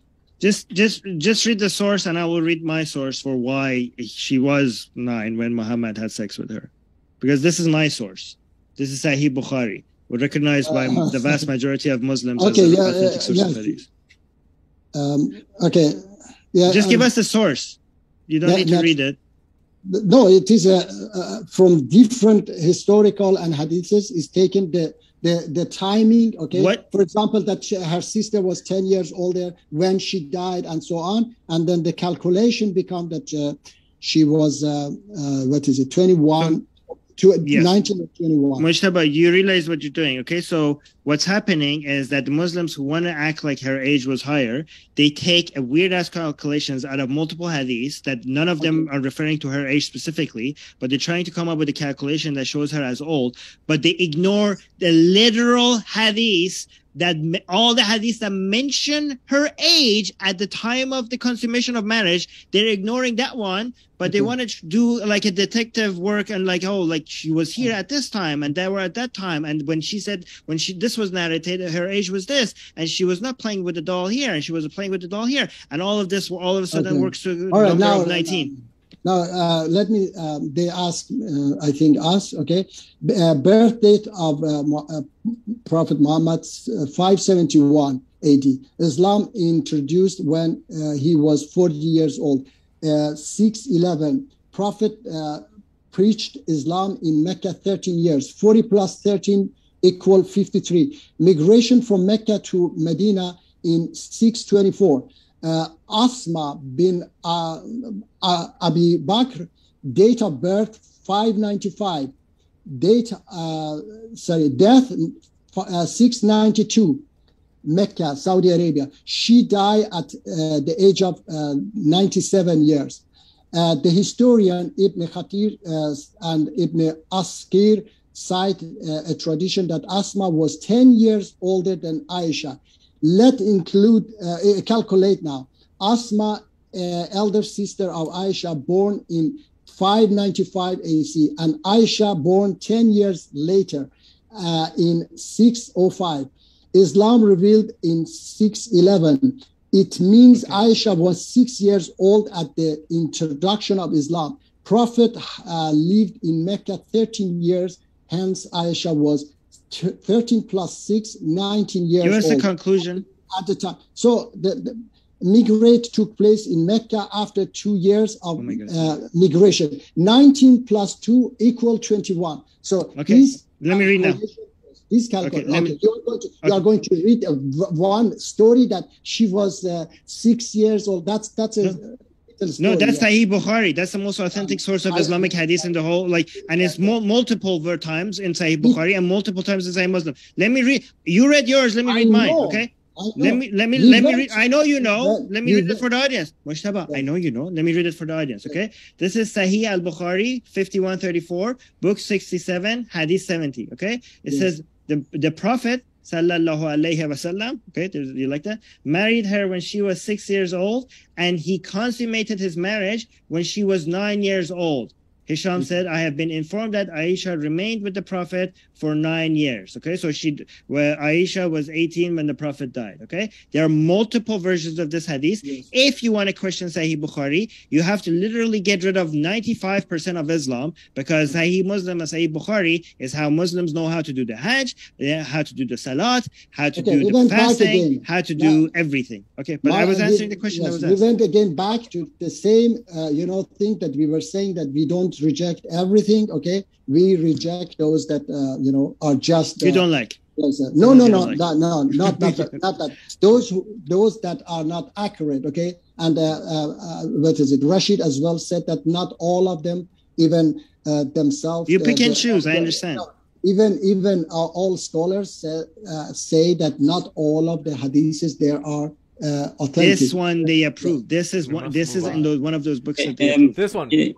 For me, for my answer, my response for me to that is that I don't accept that particular hadith or those things based on the Quran, because the Quran for marriage, in order for marriage to be valid between a woman and a woman, there needs to be Rashid, as that is a requirement of the Quran. There needs to be a person who has reached an age of. Not true. The Quran. Rashid, you're not the last word, and then we've got to go to the next one because you have so many questions. That's not true. The Quran says you can marry children. The Quran says you can marry children. No, it doesn't. This one's from Aaron Johnson. Says for both, please read Quran 47:35, which I've got right here. I can read it for you. It says, "So be not faint-hearted and do not cry for peace. You shall prevail. Allah is with you and will not bring your works to naught." I didn't understand very well. Brother Rashid, you understood? Yeah, I know. I understood what you meant. He's talking about the verse that says, وَلَا تَهِنُوا وَلَا تَحْزَنُوا وَأَنْتُمُ الْأَعْلَى وَلَا تَدْعُوا إِلَى السِّلْمِ وَأَنْتُمُ الْأَعْلَوْنَ. Is the don't call towards which people translated as peace, but that actually means more submission. I don't know why he said peace, to be honest. Why it says peace? It says silm. That's pretty much submission. It says don't call it shares the same root as peace.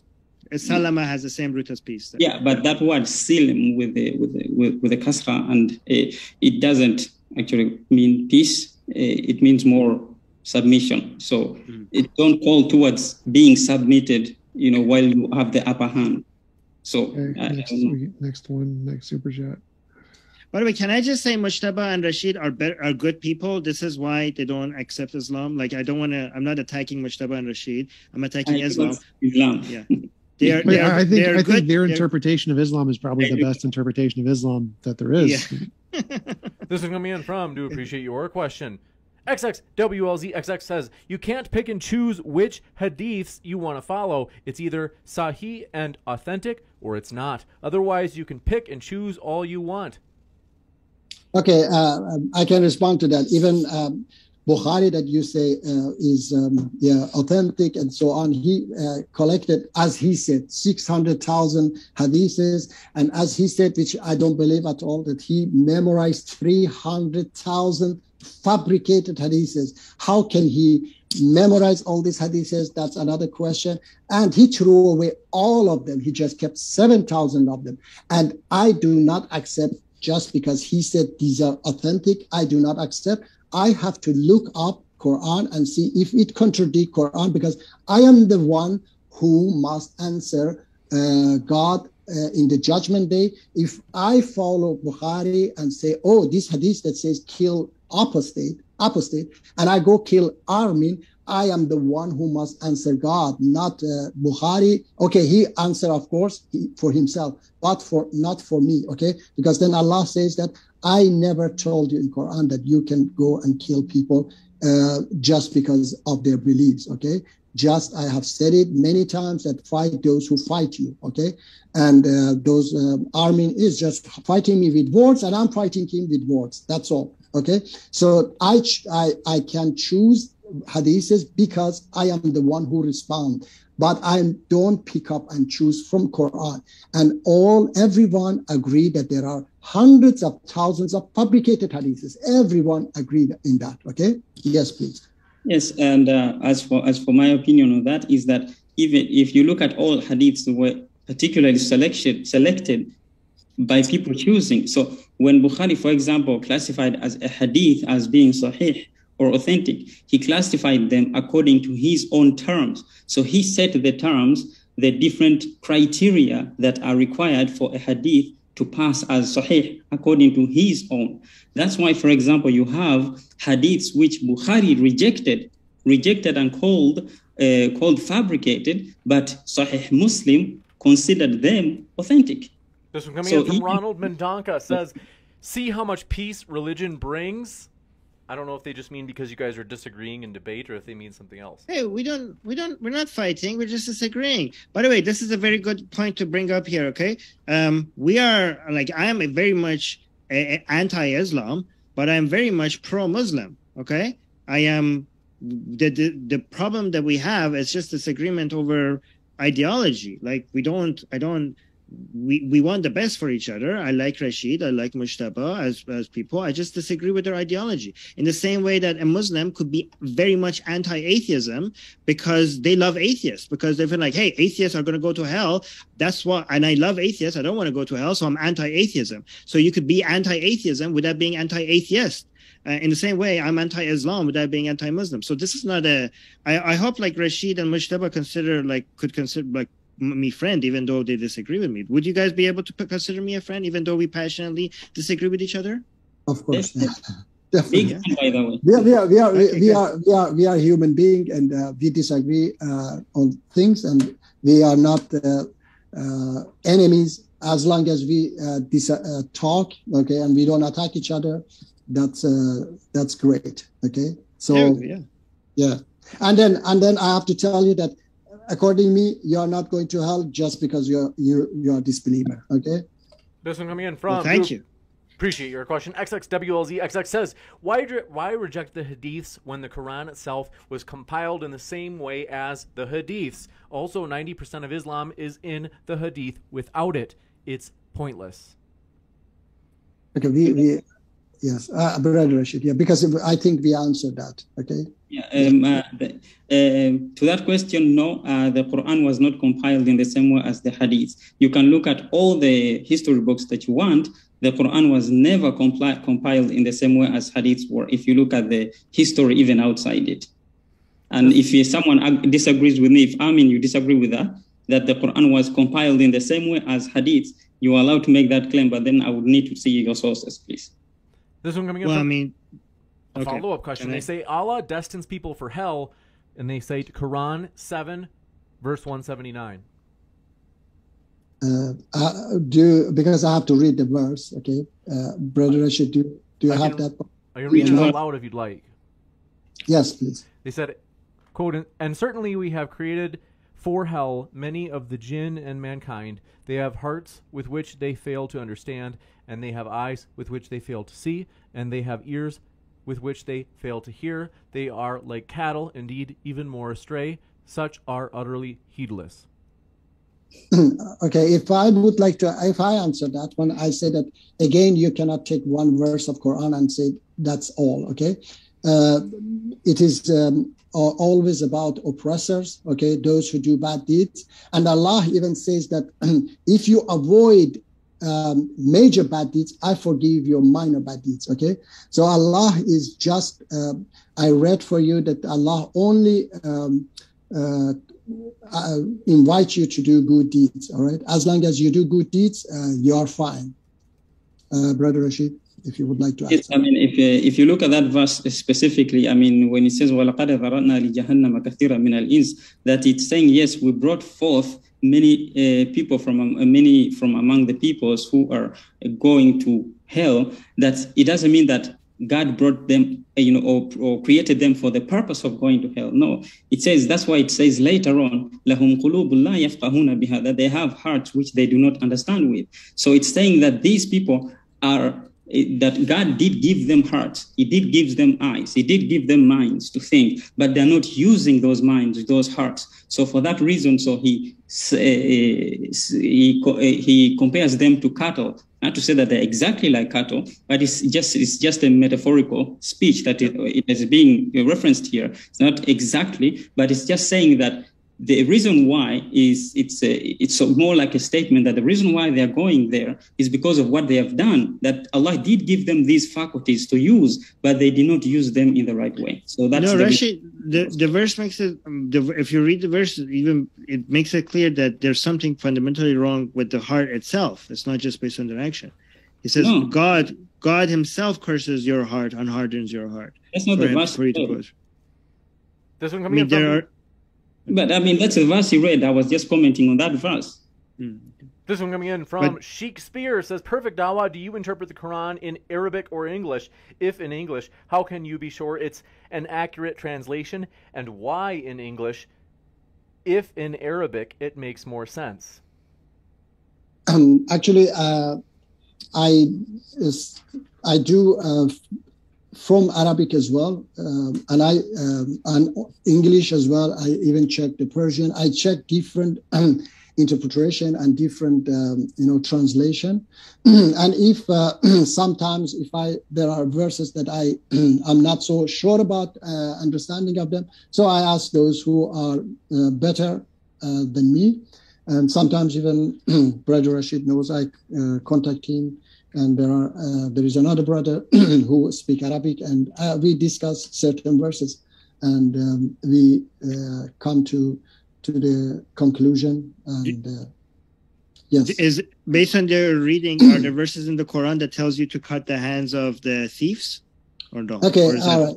If you want, no, just yes or no. Sorry, what? Once again, just yes or no. Based on your understanding, are there verses? Is there a verse in the Quran that tells you that the person who steals, you have to cut their hands? Yes or no? Absolutely not. Okay, absolutely not. Okay, if you want, I can prove you. If you want, I can prove you right. Maybe we could have it straight later. Yes. Because if you want, I can prove you. No. I think TJump is going to murder us if it continues. Sorry, TJ. Sorry, Tom.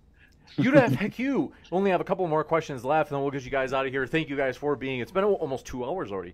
He says, if SCOTUS, the Supreme Court of the United States, makes Christian Sharia legal, will it be just as bad as Islam Sharia? I guess that assumes that you think that Islam Sharia would be bad for the Muslims. What are your thoughts? Would it be... We'll let both sides speak. I don't know. I think Islam in power is more dangerous than Christianity in power.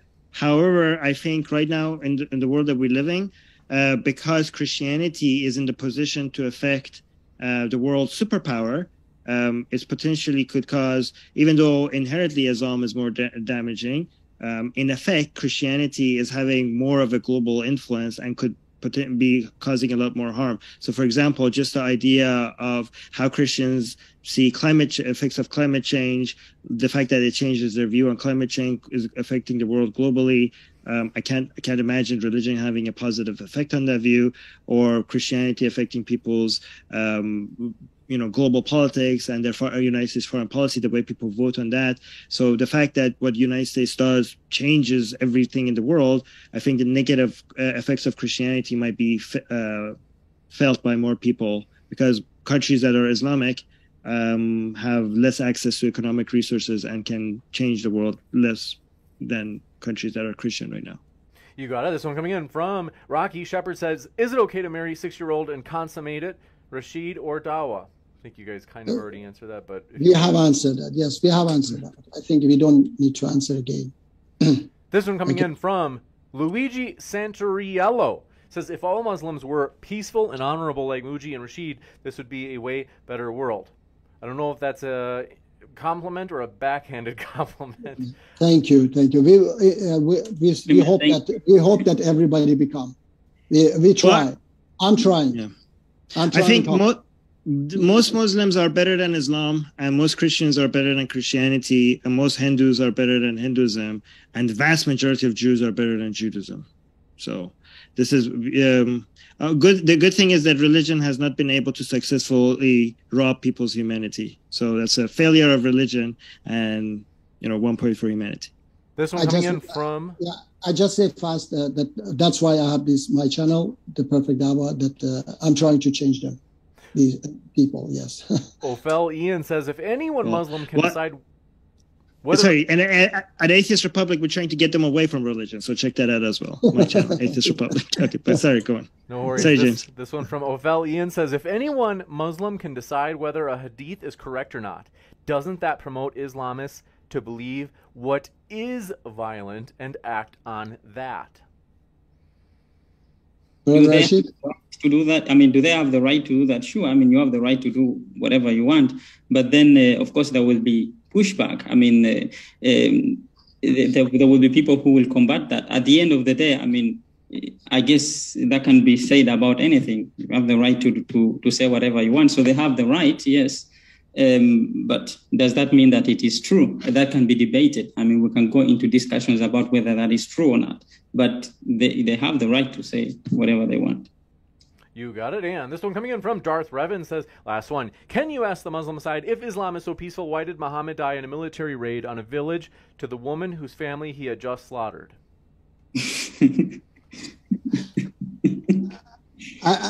This is also another fabricated hadith as well. Okay, that's what I can say right away. I thought he would die from poisoning. Yes, exactly. There are many stories out there, but this one is quite funny even to me. Which one is it true? And the poisoning one is true, according to you guys? There hasn't been such a thing. We don't care. I mean, whether he died by poison or he died by someone killing him, there were prophets who were killed before him. So that comes as, it doesn't make his prophethood, non-valid just because he was killed. There were prophets who were killed before him, and we believe that that's in the Quran. Amin, but also testify to that. But so wasn't he poisoned by one of the women that he had murdered his family? No. So she was trying to get revenge? No, not that part, no. No, not at all. This one, actually, that's in terms of, I want to get you guys out of here within 2 hours. So I want to say thank you to our guests. We really do appreciate them. They're linked in the description, folks. If you want to hear more from them, if you want to learn their views, you certainly can by clicking on their links below. That includes at the podcast. So one last time, I'm going to do a quick post-credits show at the very end. So stick around for that. But in the meantime, thank you so much, Rashid, Perfect Dawah, TJump, and Armin. It's been a true pleasure to have you. Just, I would like to say fast something. Armin, if you would like, I can continue about hand chopping. If you would like, you can come to my channel right now. I will go there. Come to my channel, Atheist Republic. But you are going live right now? Because I'm going live right now. Oh, no. Oh, no, okay. I can't do it right now, but maybe later, yes. Okay, later. But right now I'm going live. For those who would like to ask, I will be live. By the way, just to be clear, on Atheist Republic, we don't do just Islam. Like we stand against every religion: Islam, Christianity, Hinduism, Buddhism, Judaism. Like we cover them all. Zoroastrianism. So right now we're doing a lot on Hinduism. So. If you'd like to, I would also like to say that I would like to converse with you, Amin, if it's possible. On the different verses that you put, because there was no time. So I. Rashid, was I rude to you? I'm sorry, I interrupted you a couple of times. Do you think I was rude to you at any point? Like I tried, sometimes. Okay. I mean, that's what happens in a debate. I mean, I frankly prefer just to dialogue, and then you have time. You ask me a question and allow me to speak and answer the question. Yeah. I should have been more mindful. But you seem like a very nice guy. Like I hope I didn't make you upset. I would like to continue this discussion, and then you can ask me about any verse that has violence, and I would have. Let's do that. Would you come to my channel? Would you come to my channel? Yeah. Yes. Contact me. I would very much appreciate that. I would love to. I would love to have you there. Fantastic. Okay. All right. Thank you, everyone. I will be live right now, so I say goodbye, everybody. Thank you very much. Bye, you got it. Thanks very much, gentlemen. I'll be back in a moment, folks, for a short post-credit scene letting you know about upcoming debates, so stick around and hit like in the meantime.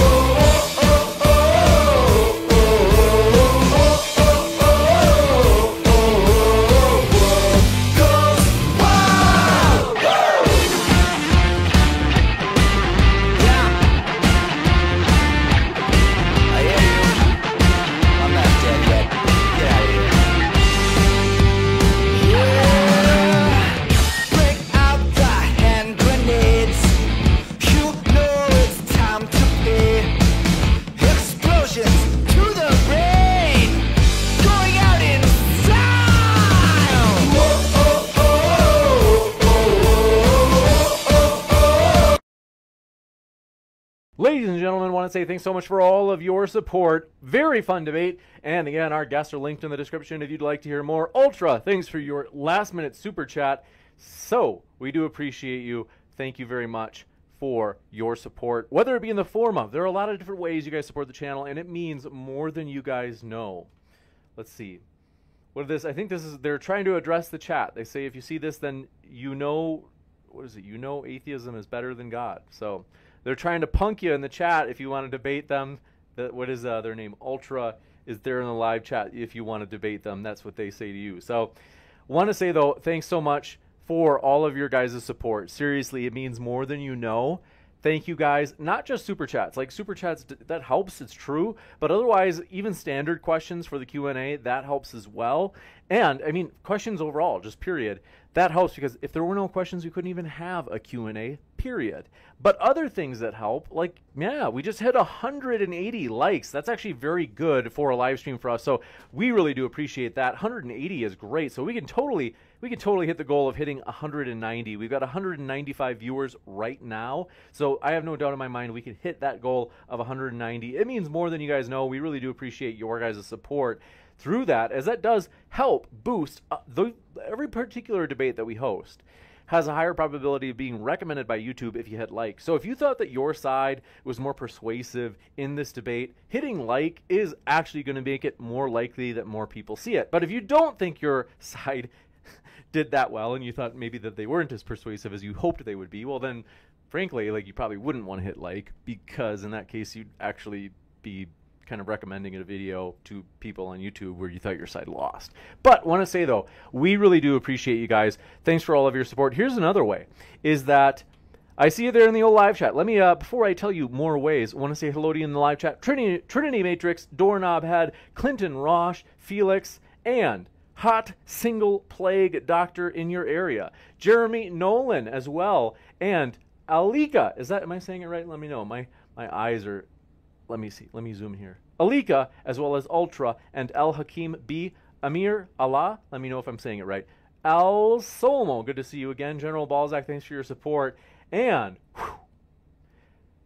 Emery Demir, good to see you again, says, toss my salad. Nasty guy. This one coming in from, do appreciate your support. Sideshow Nav, our head moderator, thanks for all you do. And Rock E. Shepherd, good to see you. Seb Oz, thanks for coming by. Says, what's the music name? It's in the description box. It's World Goes Wild. I can't remember who it is, but the band name is in the description box as well.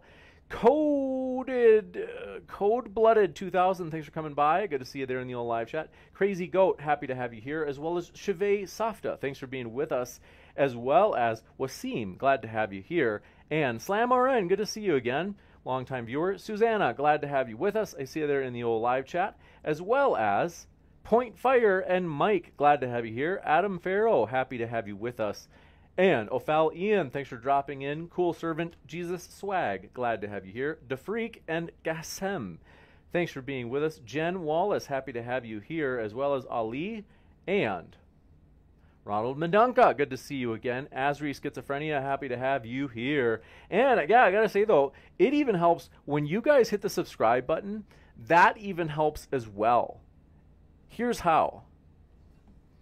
It's just social credibility. So it basically shows people that when they see a channel with a lot of subscribers, it's like when they see a lot of Amazon reviews. If you're subscribing to something, that kind of people say like, oh, it's like a lot of people must like that. So really, if you're subscribed, that helps the channel as well.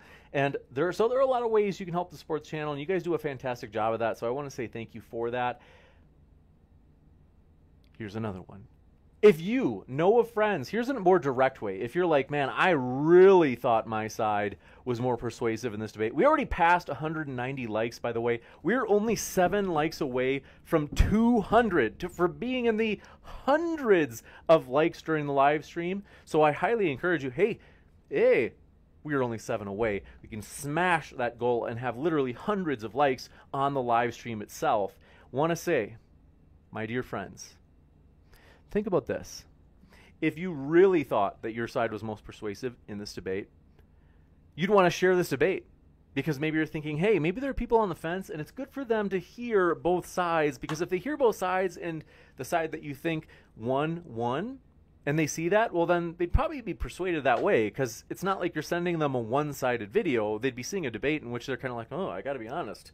Have to be honest, I think that this side did win. If you didn't think your side won, I would not recommend, I mean, like, it depends on what your view is. You may not be as compelled to share the debate, to hit that share button below and share it with somebody else, because you might be thinking like, I don't know if my side did very well. Maybe they didn't get enough prep, whatever it was. Just something to keep in mind. But that depends. I've got to tell you, we want to say word of mouth really does make a difference. For real. That classic, old-fashioned, like third party willing to say, hey, so-and-so, I think you might enjoy this debate. It's pretty good. That really does go a long way. Because if I go on Twitter, for example, and I tweet out like, hey, we're going to have this debate. It's going to be awesome. It's on whether or not Islam is violent. People will be like, well, yeah, of course, James. You of course say that it's going to be cool because like you host Modern Day Debate. You run the show. But if you say that, well, it's a lot more, frankly, it's a lot more convincing because you're a little bit more credible. You're a third party. Want to say, though, we want to say we appreciate you very much. You guys, thank you for your support in all of these different ways. I'm trying to think of what else.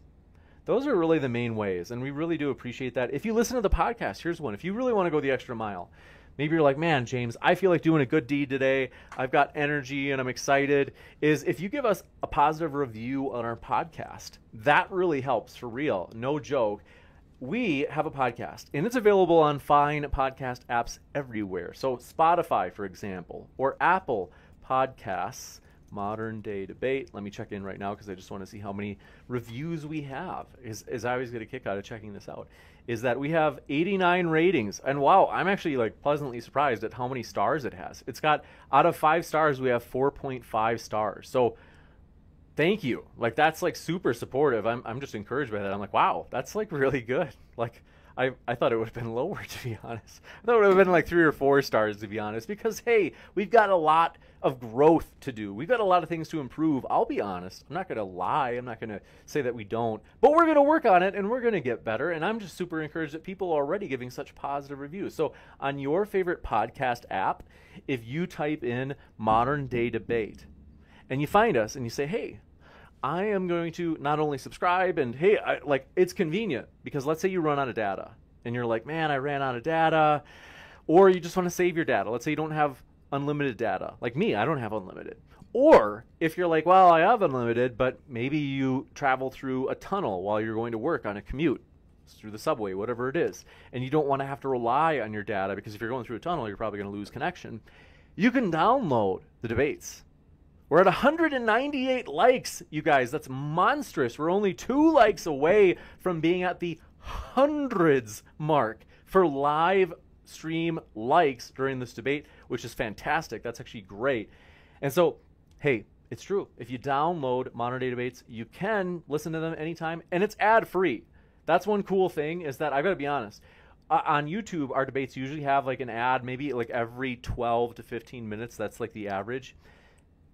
There are no ads in the podcast at all. So it's fully ad-free. It's been that way for the last 2 years that we've had it. It's going to be that way for a while, to be honest. Like maybe down the road we'll do it if we want to fund like more in-person debates, which we do want to eventually do more of, but it's going to be a while before we ever put ads in those. So highly encourage you, check it out if you haven't. And like I said, maybe you're already like, yeah, I've already checked it out. If you leave a review, that really does go a long way in terms of helping our podcast. So for real, I'm encouraged too that the podcast is growing so much right now that sometimes we even get people, holy smokes, we have 200 likes, you guys. That's phenomenal, 200. So we're literally in the hundreds of likes for this live stream. So that's huge. Thank you guys for that support. But yeah, like I said, we actually sometimes have people stop in the live chat on YouTube and they're like, oh, James, I didn't find you on YouTube. I found you through the podcast first. And then I was listening on the podcast and I realized you guys are on YouTube. And then that's how I came over there. So appreciate that support, though, you guys. We're pumped about that. DeFreak, I see you there in the old live chat. Good to have you with us. Joseph Tim Merriman, thanks for coming by. Appreciate you being here with us. And let's see here. Is anybody new that I hadn't said hello to? Thanks for your kind words. Mike says, I love this channel. We appreciate that. And yeah, 201 likes. And Emery Demir says, I will make it 201. And then Sheik Spear, let me know if I pronounced it right, said 201st like, LOL. Now we're up to 203. Seriously, thank you guys. Seriously, it really does mean a lot. Because I appreciate that you guys actually do that. It really does. Our videos getting recommended more means more people are going to actually subscribe. Because we're not ashamed about the fact that we want to grow. We're not ashamed of that. Because we think we're having a positive influence, that there's a purpose behind modern day debate, and that purpose resonates with all of our values, whether we be atheist, Christian, Muslim, you name it. Everybody wants a fair platform. Everybody wants a level playing field so that people from all walks of life can come on and make their case, no matter how controversial their views are, including. Now, I've got to say, that's one of our values, and we're glad that we share that value no matter what walk of life we are from, and we want to stay true to our values, and so we appreciate you guys supporting us as we strive to, like I said, build those bridges or provide this level playing field so that everybody can make their case on this neutral platform. That's important to us, and we really do appreciate it, though. We're excited about the future. I've got to tell you, we have big things planned, so thank you guys for all of your support. It means more than you know. And seeing more new people in the live chat. NWO Games Alert. Thanks for coming by. I see you there in the old live chat. As well as, I saw another new one. Oh, that's what it's Ultra G. Glad to have you. Oh, that's what it was. It's not Ultra. It's Ultra G. Thanks for letting. I see you there in the live chat. And then another one was Best in Show. Thanks for being with us. I see you there. YouTube War on Conservatives. Thanks for being with us. Kiwi in Springfield. Thanks for your kind words. Says, we love you, James. You and Alpha. I appreciate that. Amazing. Thanks for your support. But yeah, thanks, guys. You guys make this fun. We're excited about the future. Thanks for all of your support. You guys help more than you know. It really does mean a lot. Bashan Mori, thanks for coming by. Says, hey back, my friend. We're glad you're here. Thanks for hanging with us. This is a lot of fun, you guys. I'm excited as we have more debates. This Thursday, we're going to have this debate that we've been for weeks trying to set it up on whether or not dinosaurs ever coexisted with man. A juicy one, a fun one. Some would say out there. It's going to be a fun one. I enjoy those debates. I think it's like a fun topic. It's something like fresh and changes it up, so it's not just politics and religion debates all the time. Those science debates are a lot of fun, and so I want to say thanks, guys. Stick around for those future debates as they are coming up quick, and want to say thanks again for all of your support, guys. Love it, appreciate it, and means more than you know. Thanks, Kiwi in Springfield says, you the man. See you on Twitter, brother. You better believe it. That's right. We are on Twitter, folks. If you happen to say hello on Twitter, Modern Day Debate is on there as well. We've got our social media links in the description. But thank you guys for supporting us as we strive to provide a neutral platform so that everybody can make their case on a level playing field as we discuss the big questions of life. Thanks so much, and we'll see you next time, folks.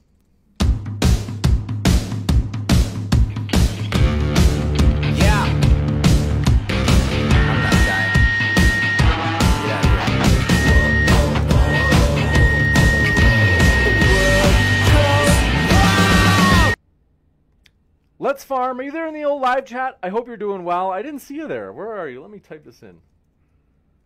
Is it Let's Fair? General Balzac says, give a shout out for Let's Fair. I think you meant Let's Farm, but both Let's Fair and Let's Farm, we hope you're doing well. Thanks for all you do in the old Discord community for Modern Day Debate, Let's Farm. And Brooke Sparrow, thanks for what you do in the Twitch community. We appreciate that. That means a lot. And thank you guys for your support, as well as Muhammad. Thanks for coming by. I see you there in the old live chat. Glad you were with us and excited to see you guys in the next one. Thanks for your support. Love you guys. Have a great rest of your weekend.